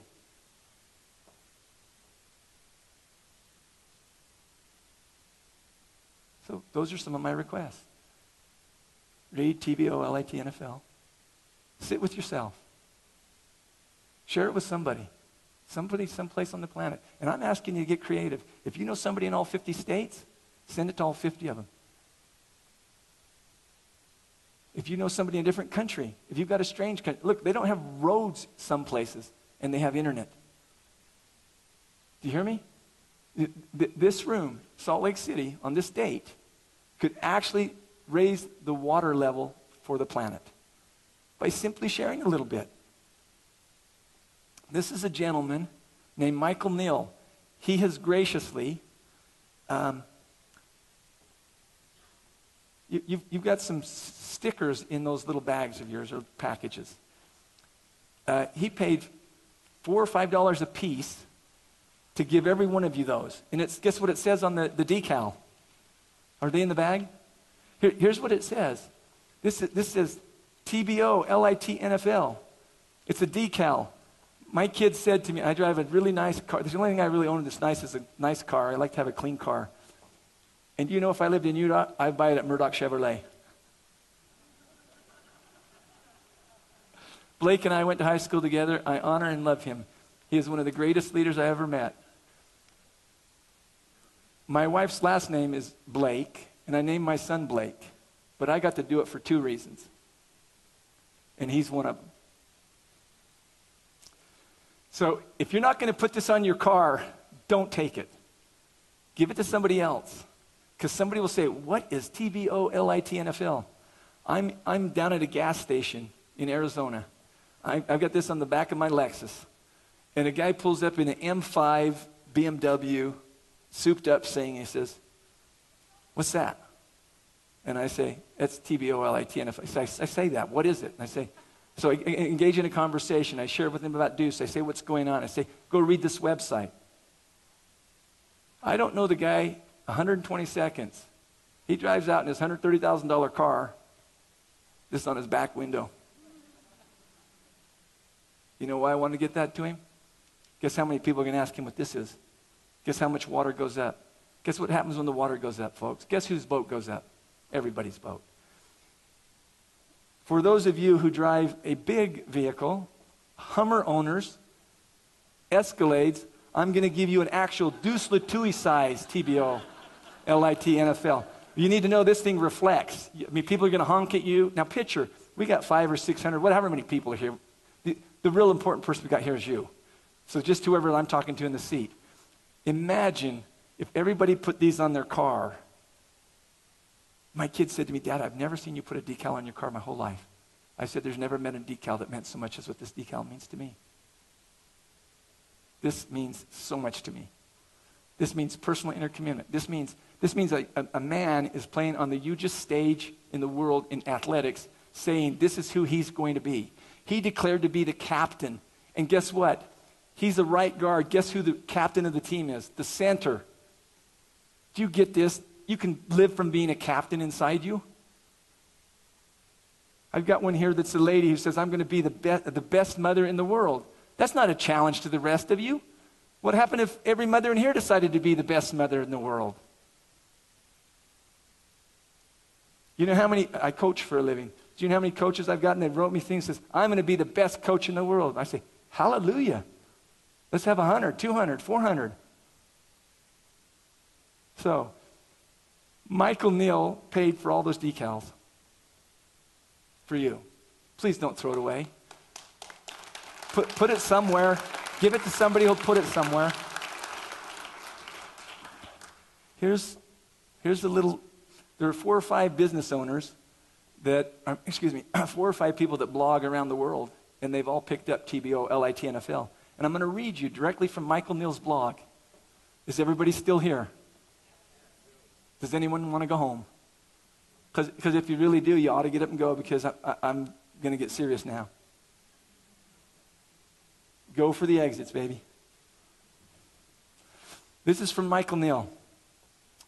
Those of you who know me personally know that I am an avid sports fan, and more specifically, a lifelong supporter of an American football franchise known for the past 40 years or so as the New England Patriots. Which is why it might come as a surprise to you later this afternoon when I watch the Arizona Cardinals game with my eyes glued to the screen, and even more surprising if you notice that I will not so much be watching the game as the exploits of player number 76, a right guard named Deuce Latui. Deuce's declaration of himself as the best offensive lineman in the NFL, TBOLITNFL, who knows what that means in Tongan? Personal internal commitment. That's right. That's what it means in Tongan. Is neither arrogance nor self-promotion. It is a statement of commitment and intent. A commitment to who he wants to be in the world and the intention and willingness to take action to make it so. Over the first 4 games of the season, Deuce has been ranked the top offensive lineman 3 times, and despite the struggles of his team, has come to national attention for the way he has been playing. Why is he playing like he's playing? The commitment. He's coming from being the best. He calls me, he says, Steve. He calls me coach, which is cool. I mean, it's a different kind of coach. I mean, it's so endearing the way he says, hey, coach. It's just, it's so good. He says, coach. He says, the grass doesn't look the same. He says, and I lined up, and I'm not sure this wants to be on that video. Let's see if I got to go through that. He lines up against a guy. And this guy had been kind of hassling for a while across from each other, except now Deuce is coming across as the best offensive lineman in the NFL. Deuce calls me up and said, I lined up against player X, and I looked up at him. So I pictured Deuce, in the 3-point stance, and he looks up at this guy, and he says, you are so lucky that we are on the same team. Because if you weren't, I would blitz and cream you so bad you wouldn't know it hit you. He gets in a fist fight with the other guy. I said, "That a boy, let's go." See, because who he is the best offensive lineman in the NFL. Who he was Lindsay Lohan earlier. Which guy do you think blocks the best? 76 being Lindsay Lohan or 76 being the best offensive lineman? You tell me. Which father is the best? The one committed to his wife or the one that's doesn't even know? This looks good to me. That looks good to me.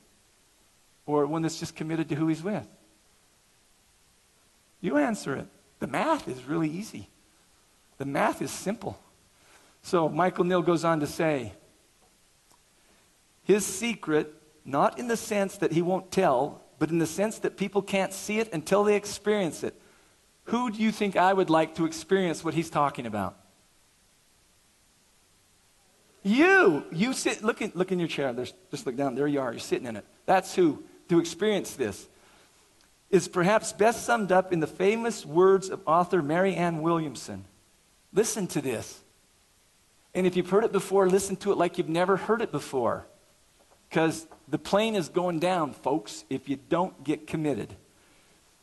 Our deepest fear is not that we are inadequate. Our deepest fear is that we are powerful beyond measure. It is our light, not our darkness, that frightens us. We ask ourselves, who am I to be brilliant, gorgeous, talented, fabulous? Actually, who are you not to be?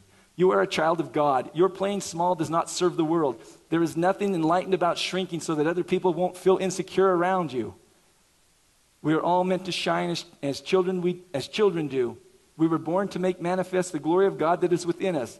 It's not just in some of us, it's in everyone. This is not about Deuce Latui. This is not about Steve Hardison. This is about the body sitting in your chair on your butt.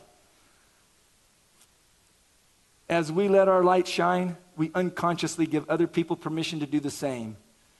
As we are liberated from our own fear, our presence automatically liberates others. Through a series of unseen incidents and meetings, Deuce Latui will be sitting down to Thanksgiving dinner this year with a very special guest, the King of Tonga himself. A few days later, the King will be honored guest at the Monday night football game between the Cardinals and the 49ers. Deuce will also be turning the temple lights on in Mesa, Arizona. Better still, the Deuce Latui story is still being written day by day in the way he lives, his life, and how he honors his commitment. And if you haven't realized it yet, this tip has nothing to do with a man named Deuce Latui. It's all about you. Who are you, really? Who would you be willing to declare yourself to be if you weren't worried that your claiming your birthright might be disrespectful to your king, your family, or your God? What is the ultimate way to respect those who help make you who you are is to actually be who you are. If anyone listened to this beautiful song that was sung up here, oh my gosh. What if the ultimate way to respect those who help make you who you are was to actually be who you are, not just the human, but the being, not just the life, but the energy and intelligence behind it? To quote Marianne Williamson, God heard us. He sent help. He sent you. That's a blog. I could read you 3 or 4 blogs like that. Some going to 2,200 people, some going to 17,000 people. And then getting responses back. You remember I told you I called Vaisikahima? Yes? This would be yes. That would be no. Yes? Here's from Vi. Steve, amazing. Deuce is one of my favorite people in the world. I love him like a younger brother. He has a soft and good heart. Since he was a little boy, he was always wanted to do good and be good. He was a little boy when I was already at BYU, but I would see him and his siblings with their parents whenever I returned home. My parents were close to his parents. I remember my mother calling me and waking me up in my apartment in Provo crying with the news of their accident. It was a life-changing moment in their lives. Quick story. This is Vaisikahima. Deuce came 2 years ago to watch me in a preliminary exhibition fight before Canseco. Did you know that Vaisikahima fought Jose Canseco and took him out in the first round? Tough cookie. He took the time to go to the Cardinals and ask for my old jersey, which he brought as a gift. Who thinks to do that? I was moved and touched by the gesture. I have money and connections to do that myself. Yet he did it knowing it probably wasn't something I'd go out and do out of my way to do. That's why I love the man. And there's so much more than that. He will be TBOLITNFL. I don't believe in coincidences. I believe when you called me asking to put you in touch with Deuce because you wanted to reach out to Matt Leinart, I had actually considered, after I sent you Deuce's number, whether it wasn't Deuce that could really benefit from your coaching.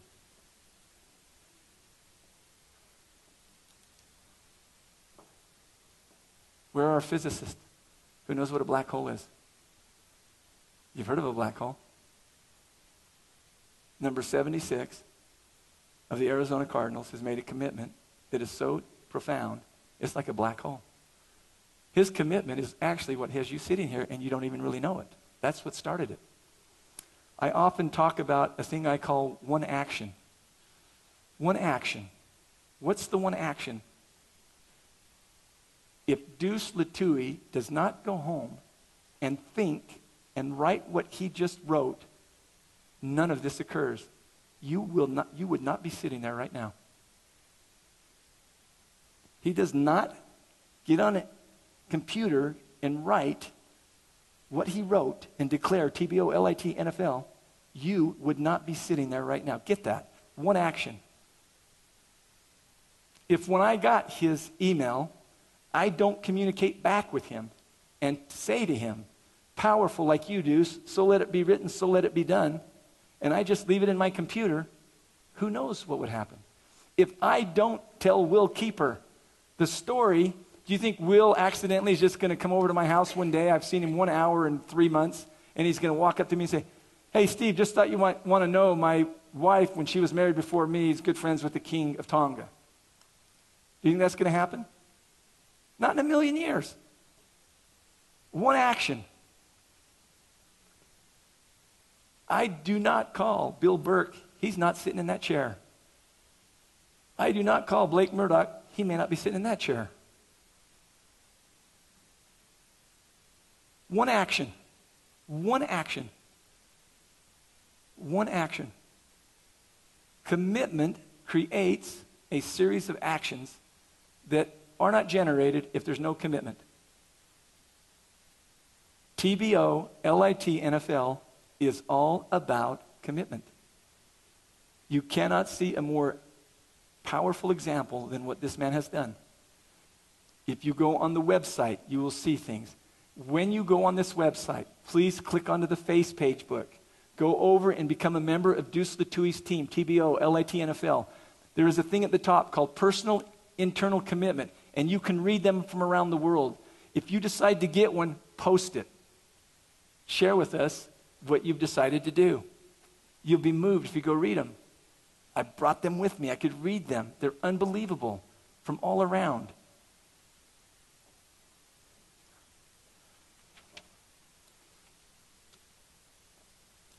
I want to tell you how Deuce Latui's impacted my own family.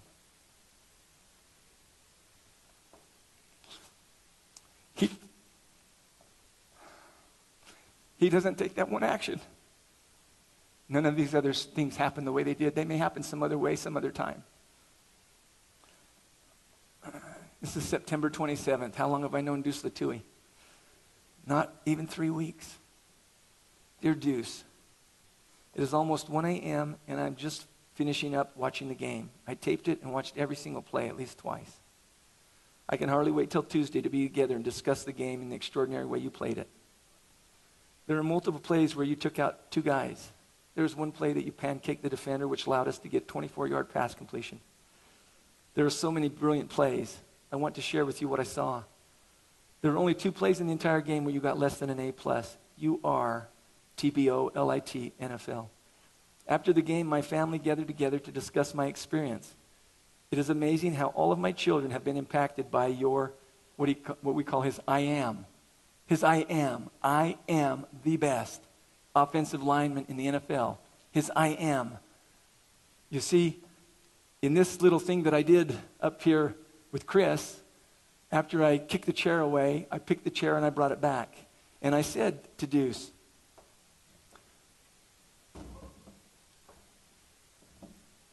Deuce, you don't have to be all lit up like I was just then. We're going to do it again. You be me, and you ask me again. Chris, hop up here real quick. You ask me again, and we're going to show you another way. We're going to show you another way that this could happen. I only use that way to wake you up. I think you're waking up. So I'm going to be you be me, and you ask that question again. Who's the best offensive lineman in the NFL? And I'll answer it. I'm going to be Deuce, and you're Steve. So Deuce, who is the best offensive lineman in the NFL? I am. Thanks. I am. I am. I am creates. I am. I am. I am. I am the best father. I am the best son. I am the best employee. This isn't arrogance. This is declaration. I am a great friend. I am honorable. I am faithful. I am trustworthy. These are declarations. I am. Deuce sent me a big picture of himself before a game. Guess what it said under his picture? I am. It said I am. And he knows what that means. Now, here's how, after the game, my family gathered to discuss my experience. It is amazing how all of my children have been impacted by your I am, just like all of my clients. I could line up every client that I have and have them come up here and speak to you about what altered in their business based on seeing what happened to Deuce Latui. I could bring every one of my children up here.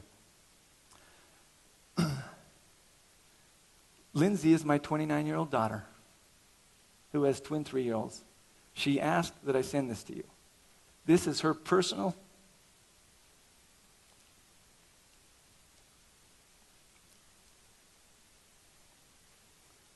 TBOLITNFL, her TBOLITNFL. And she sent Deuce a very personal 2-page who she is. Probably one of the most valuable things that anyone's ever done in my life for me is to impact my daughter. His story and who he is as a human being has impacted me in every way.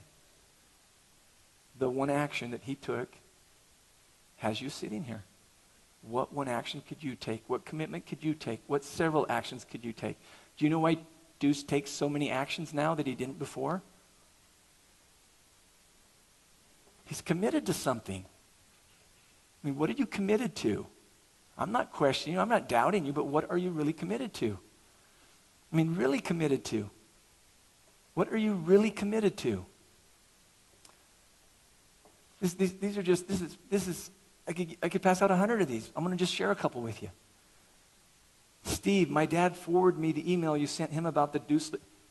His dad forwarded him the email about Deuce Latouille. We had a staff meeting. They read the Deuce Latouille story. They had a staff meeting. And we committed TBDOIAZ, the best dental office in Arizona. I've personally committed to being TBDIAZ. Now, you don't have to have an acronym, but that's what he's done. Let me tell you, I want to go to the best dental office in Arizona myself. How about you? This is a true story. I go into a dentist that I knew for a long time. I said, I want to get my teeth redone. It's thanks to Chris. I saw his teeth one day. I said, man, those are beautiful teeth. And he told me I could do that. And I had these really gnarly looking teeth. I looked like a pumpkin. So I sit with my dentist, the one I currently have, and I say, hey, I'd like to get my teeth done. Can you do them? He says, I can do pretty good. I said, pretty good? I don't want my teeth done pretty good. So I say it to him again. I've known him for 20 years, 25 years. I'd like to get my teeth done. Can you do my teeth? He says, pretty good. He's not my dentist anymore. I went to a guy who looked at me straight in the eye and said, you sit in my chair, I will take care of your teeth. It'll be the best thing you ever had done. How many folks do you think I put in his chair? And you know what? There can be more than one best dentist. I would just want to be going to one of those guys. My mom declared the best mom in the United States. Thank you for sending, this is people just wrote for thanks for sending them the stuff. Just for sending them the information. Quit being so stingy. How about one commitment we make today? And I don't even care how you just maybe gave us $10,000 here. I'm still talking to you. Quit being so stingy. Imagine if this is coming because I pushed a button and sent it to somebody, what you could do with people that are close in your world. Thank you for sending this to me. I'm inspired by Deuce's commitment, and it does the same thing for me that it appears to have done for the others who have read it. Reading a story makes me want to be my best. It makes me want to play bigger in every area of my life, to man up and take the challenge of me. As I read through this, I must tell you that I've never been surprised, but always amazed at the impact you have on other people. You are a gift to us all. I will watch in great expectations and cheer on number 76 this year with a love I have for the greatness in human beings when they are being all they can be. Thank you for all you've done in my life to bring out the greatness in me. Now, I've had CEOs that tell me they watch that game as if they were Deuce Latouille playing the game, and they get something on how to be a better CEO. Have you ever watched a football game watching a guard? You don't even know they exist. I watch his game, I watch his play 3 times. That man is the best offensive lineman in the NFL. It has been created. I invite you, DVR it if you don't watch football on Sundays, and watch him play tomorrow against Tampa Bay. He knows that today I'm speaking here, and that tomorrow, or on DVR, he will have a set of eyes that have never watched him. He said, please tell that audience that they will see the best offensive lineman in the NFL. Can you hear that commitment? Can you hear that, Utah? Can you get that? Turn it on and watch him, number 76, the right guard. He's why you're sitting here. You don't even know him. One action, one action, one action, one action, one action. What is the commitment that you are? Who's sitting in the chair? Listen to these I am statements. Listen to them. This is a lady who's written 4 national bestsellers. Happens to be a client of mine, and I can't write a whole sentence. This is a Jan Van Zandt. This is after she read the Deuce Latouille story. She put a beautiful picture.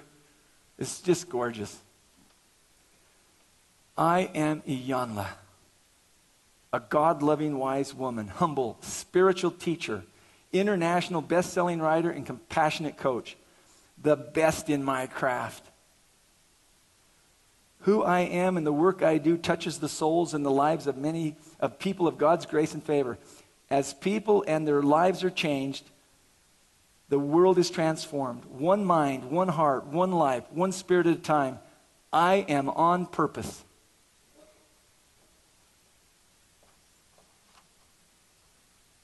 Is Jeff Dinsdale in the audience?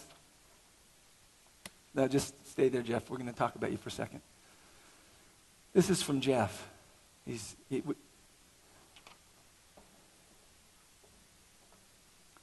When you get committed, you do really strange stuff. So when Deuce committed to be TBOLITNFL, I actually made a flag that had the first flag that ever had the words on it. It was the next day. I sent back to Deuce, "You're powerful, so let it be written, so let it be done." He did the Clate mask. Then I bought 28 of those jerseys. I hadn't even told 28 people about it. But I bought 28 of them. Then the next thing I did is I made it, and somebody's stolen it. And I'd like it back. I feel like Betsy Ross, and somebody took the flag from her. And I made a flag that looked like this. And I went to the first game like I promised Deuce, and I held the flag up myself. It was the only one in existence. I had people call me every name in the book. I had a guy say to me, "You are a dumb MFer." He said, "Did your mommy make that for you?" That is the stupidest thing I've ever seen. What is that supposed to mean?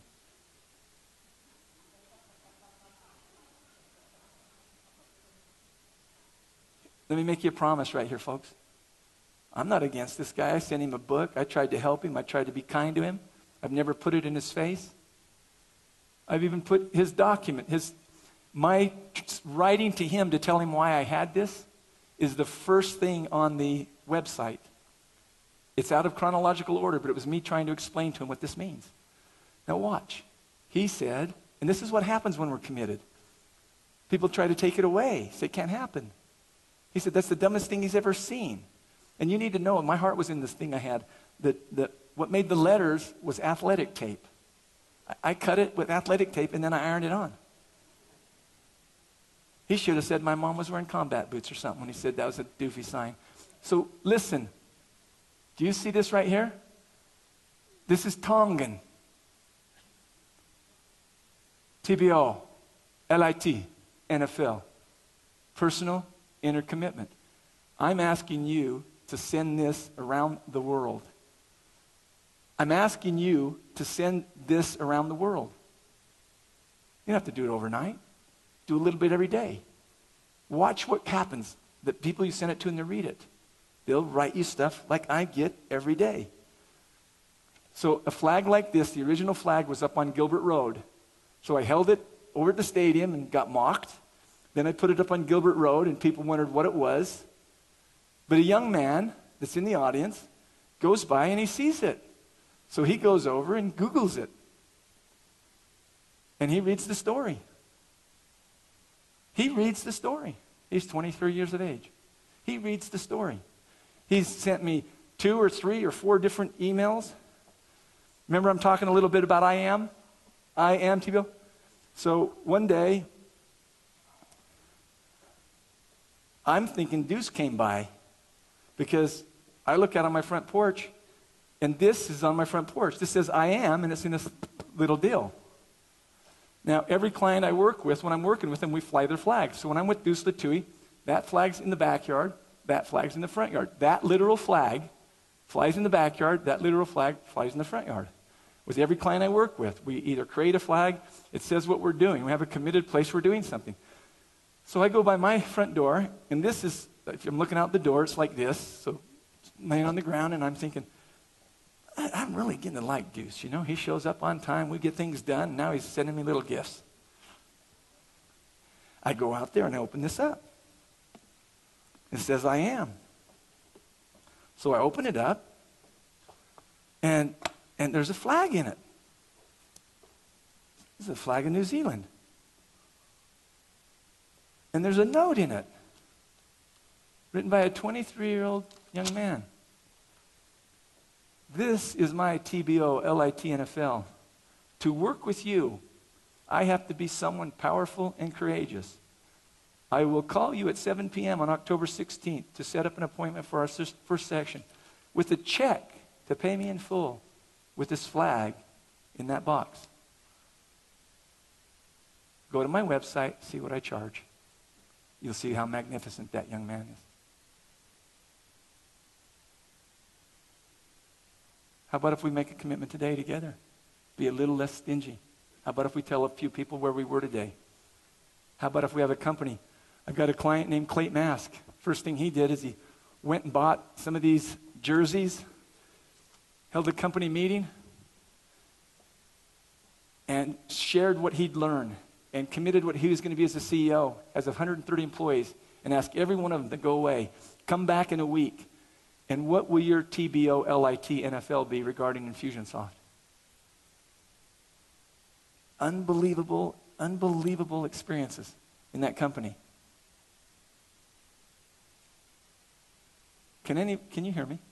And I don't mean about my volume. Can you hear what I'm saying? This isn't anybody special. These are us. In fact, I often say to someone, the only difference between me and anyone else is my level of commitment. You know, give me some mathematical problems. I don't know if I can do fractions right here. I can barely do my droid. If I have my keys to my car, because, you know, now you just push the button. I used to lose the keys. I'm as non-technical as anything. But what I have is an extraordinary amount of commitment for myself and commitment for people who are committed. This is a flag made by another man who sent money and things to help. Also happens to be a client of mine. His name is Stephen McGee. These are not advertisements. They don't need advertising. These are powerful people with plenty up. But Stephen McGee is taking 6 CEOs that are paying him $50,000 each to hike the highest peak in Argentina. And if I could say it correctly, I would. Aconcagua? Yeah, that's it. And they are going to go, and this is the literal flag that will be posted on the highest mountain outside of Asia. Thank you. This literal thing, right here. This is the one going. You remember I was standing in that stand? Remember that the guy was telling me how dumb this word is? This is on the tallest mountain outside of Asia. If I cut Deuce Latui open right now, and there were blood that flowed out of him, do you know what would be on the white and red corpuscles? TBOLITNFL. You'd see it floating. Can you hear me? This level of commitment. So I acknowledge Jeff Dinsdale. Our first coaching session is when? Wednesday at 2 p.m. 23-year-old Jeff Dinsdale. You know what he says to me? I want this to be the best coaching you've ever done in your life. And you know what? It will be. You know why? Because what he's bringing into my room is a massive commitment. A massive commitment. Unbelievable commitment. Here's another one. I'm not kidding. You have 300 of these. How about if you share a little bit and somebody will tell you what they're going to do? Wouldn't that be inspiring to you? What happens when the water goes up? How many boats go up? All of them go up. Every boat goes up when the water goes up. Dear Steve, here's my version of TBOLITNFL. I am a Catholic Christian committed to living my faith, always improving myself, and always grateful for the life I have. I am committed to being the best husband, father, brother, uncle, nephew, cousin, friend, student, neighbor, employee, co-worker that I can be. I am committed to being present and fully engaged where I am and when I am. I am committed to giving my best at home, at work, and working with others to inspire them to give the best as well. I am committed to delivering what I promise. I'm committed to creating a wide open space in the future that I can live into with great possibilities for me, my family, and others. I am committed to getting to know how I can improve any aspect of my life in an effort to discover how I can best serve the world. I am a lifelong Redskins fan who will now be watching closely the Arizona Cardinals offensive lineman wearing number 76.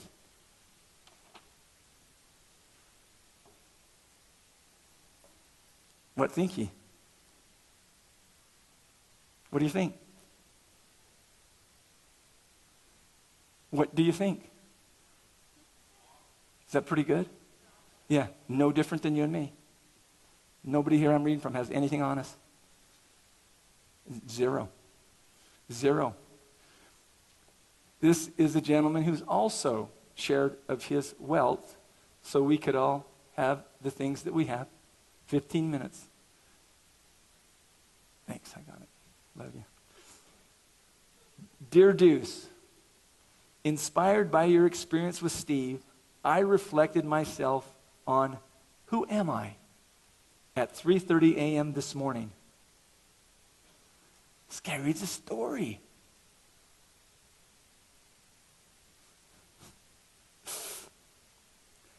I asked God to show me who I am, and he did. I am nothing, and I am heart. That's all I am. Nothing more and nothing less. Anything more than that is only what I create myself to be through my declarations and actions. From my nothingness, I can be anything I choose. I choose to be an extremely effective, highly successful commercial real estate and business advisor. I choose to be a great father and husband. I choose to be a great friend, brother and son. I choose to be a great leader in the community, serving people that I need to help. Thanks for whatever courage and humility it took for you to reach out to Steve for help. He has no idea. You saw what happened up here, didn't you? That's what I meant. It's bad when you only think it's funny. Thanks for whatever courage and humility. Blah, blah, blah, blah, blah. My life is better by knowing you with all my heart. This is just some guy who hears a story. This is a third generation. Somebody told somebody and somebody told to somebody. And then he writes back and sends me a copy. I am the man my wife counts on to take care of her and her children. Hey, women, you want one of those? That's pretty cool, isn't it? I am the man a business partner can absolutely count on to get the job done. I am the man who is no longer afraid but is fearless to declare and act for the life I am committed to my family and me. I am the man who does. Dushan, where are you at? Dushan Dukic, client. You guys are shifting the world one person and one creation at a time. I love the unfolding. It's a Deuce Latui movement. Love beyond compare. Now, I don't know if the audio people can play the I am. Is that possible? If you can play that. This is a minute and 15 seconds. I ask you to listen to these words. If we can. In the heart, the whole and part of everything I see. Behind the eyes, beyond the skies, reflecting me. At the silent core, and yet before a phenomenon began. Oh, and after it, I am. Oh, many differences separate us on the surface, yes. But I cannot find a boundary in consciousness. And when you ask me, where does awareness begin and does it end? I have to say, I've always been. I ask you to look for a personal internal commitment and for your own I am, for your own TBOLITNFL. I think I'm going to close. We'll find out. I'd like to finish with 2 documents. And again, I mean I have hundreds, literally. This is from the president of the University of Santa Monica. after he read the Deuce Latouille story. Mary and I loved reading Amy's rendition of what we could call. Mary and I loved reading Amy's rendition of what we could call the Deuce Latouille effect. See, they have master's and PhD program. They're teaching leadership around the planet. As you know, our playing field is the master's degree program in spiritual psychology and the soul-centered leadership PhD program at the University of Santa Monica. And as a USM grad yourself, you have seen this effect many times as students step more fully into the aliveness that comes with emerging into their calling, or as we would say, move more fully into the spirit of who they truly are. The really good news about this is that when others read about this effect, it hits a nerve within them and they are profoundly moved. What a blessing for all of us. Ron Holnick, President, University of Santa Monica. It might be fitting to close on this. But of course, I could change my mind. I don't know. It just feels right. This is from Pua Latouille, Deuce's wife. Good morning, Steve. I thought that TBOLITNFL was strictly football and nothing more. I could not see past the NFL part. But as the days progressed, Tusi, that's his real name, Tusi, started to change the way he talked and literally the way he walked. Each and every one of us put out a vibe, whether it is happy, sad, positive, depressed, etc. Tusi's aura was amazing. I was completely drawn to him by his positivity. Then I started to question, what happened in that first session? Steve, coming to that luncheon when you passionately told the Deuce Latouille story opened my eyes to what is actually happening. I couldn't believe how many people were there to hear this story. I couldn't believe how fast TBOLITNFL is affecting others for greatness. I couldn't believe there were people outside of this country supporting my husband's internal commitment. And the major thing that was hard for me to believe was the King of Tonga. Really? Who would have thought that, right? Who would have imagined the possibilities? When my husband declared his commitment to TBOLITNFL, he didn't realize that this would be a domino effect. He didn't realize that it would inspire others as it inspires him. Reading the blogs and the websites and the emails one after another, I was shocked and left in awe. Everything I've read plus 200, I would send to them. Imagine being TBOLITNFL and you got to read these every day coming from around the world. You think that would support your commitment? Reading the blogs and the websites and emails one after another, I was shocked and left in awe. And seeing the picture from Scotland topped it all off. This is real. This isn't a dream. This is happening. Words cannot express how appreciative I am for all of those that support TBOLITNFL. I even appreciate all those that took the time to read the letters. TBOLITNFL. Do you know who Pooh is saying thank you to right now? You. Pua Latouille is saying thank you. Thank you for supporting my husband's commitment. You is amazing who I have as a husband. Thank you. Steve, your mind moves 100 miles per hour from flags to a website to passing out pieces of paper of TBOL.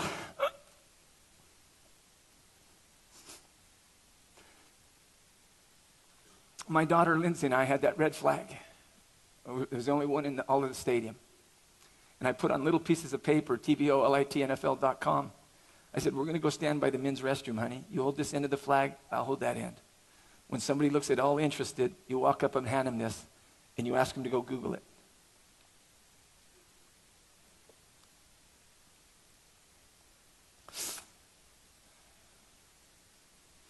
How grateful I am that you picked up that paper and read about Matt Leinart. How grateful I am that you had the compassion and the heart to reach out to Matt. And through your lovingness, you found my husband. My husband is my life, my heart, and my everything.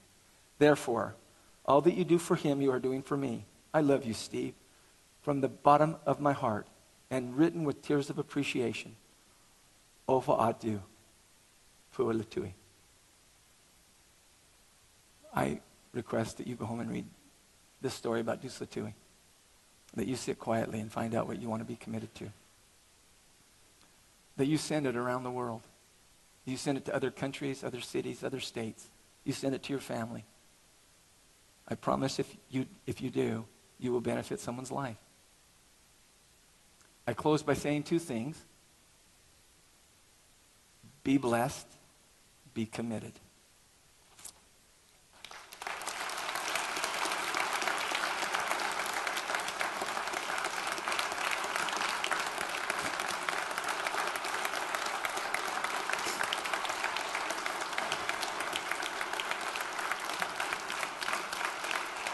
Thank you. Thank you. Thank you, Deuce Fatui.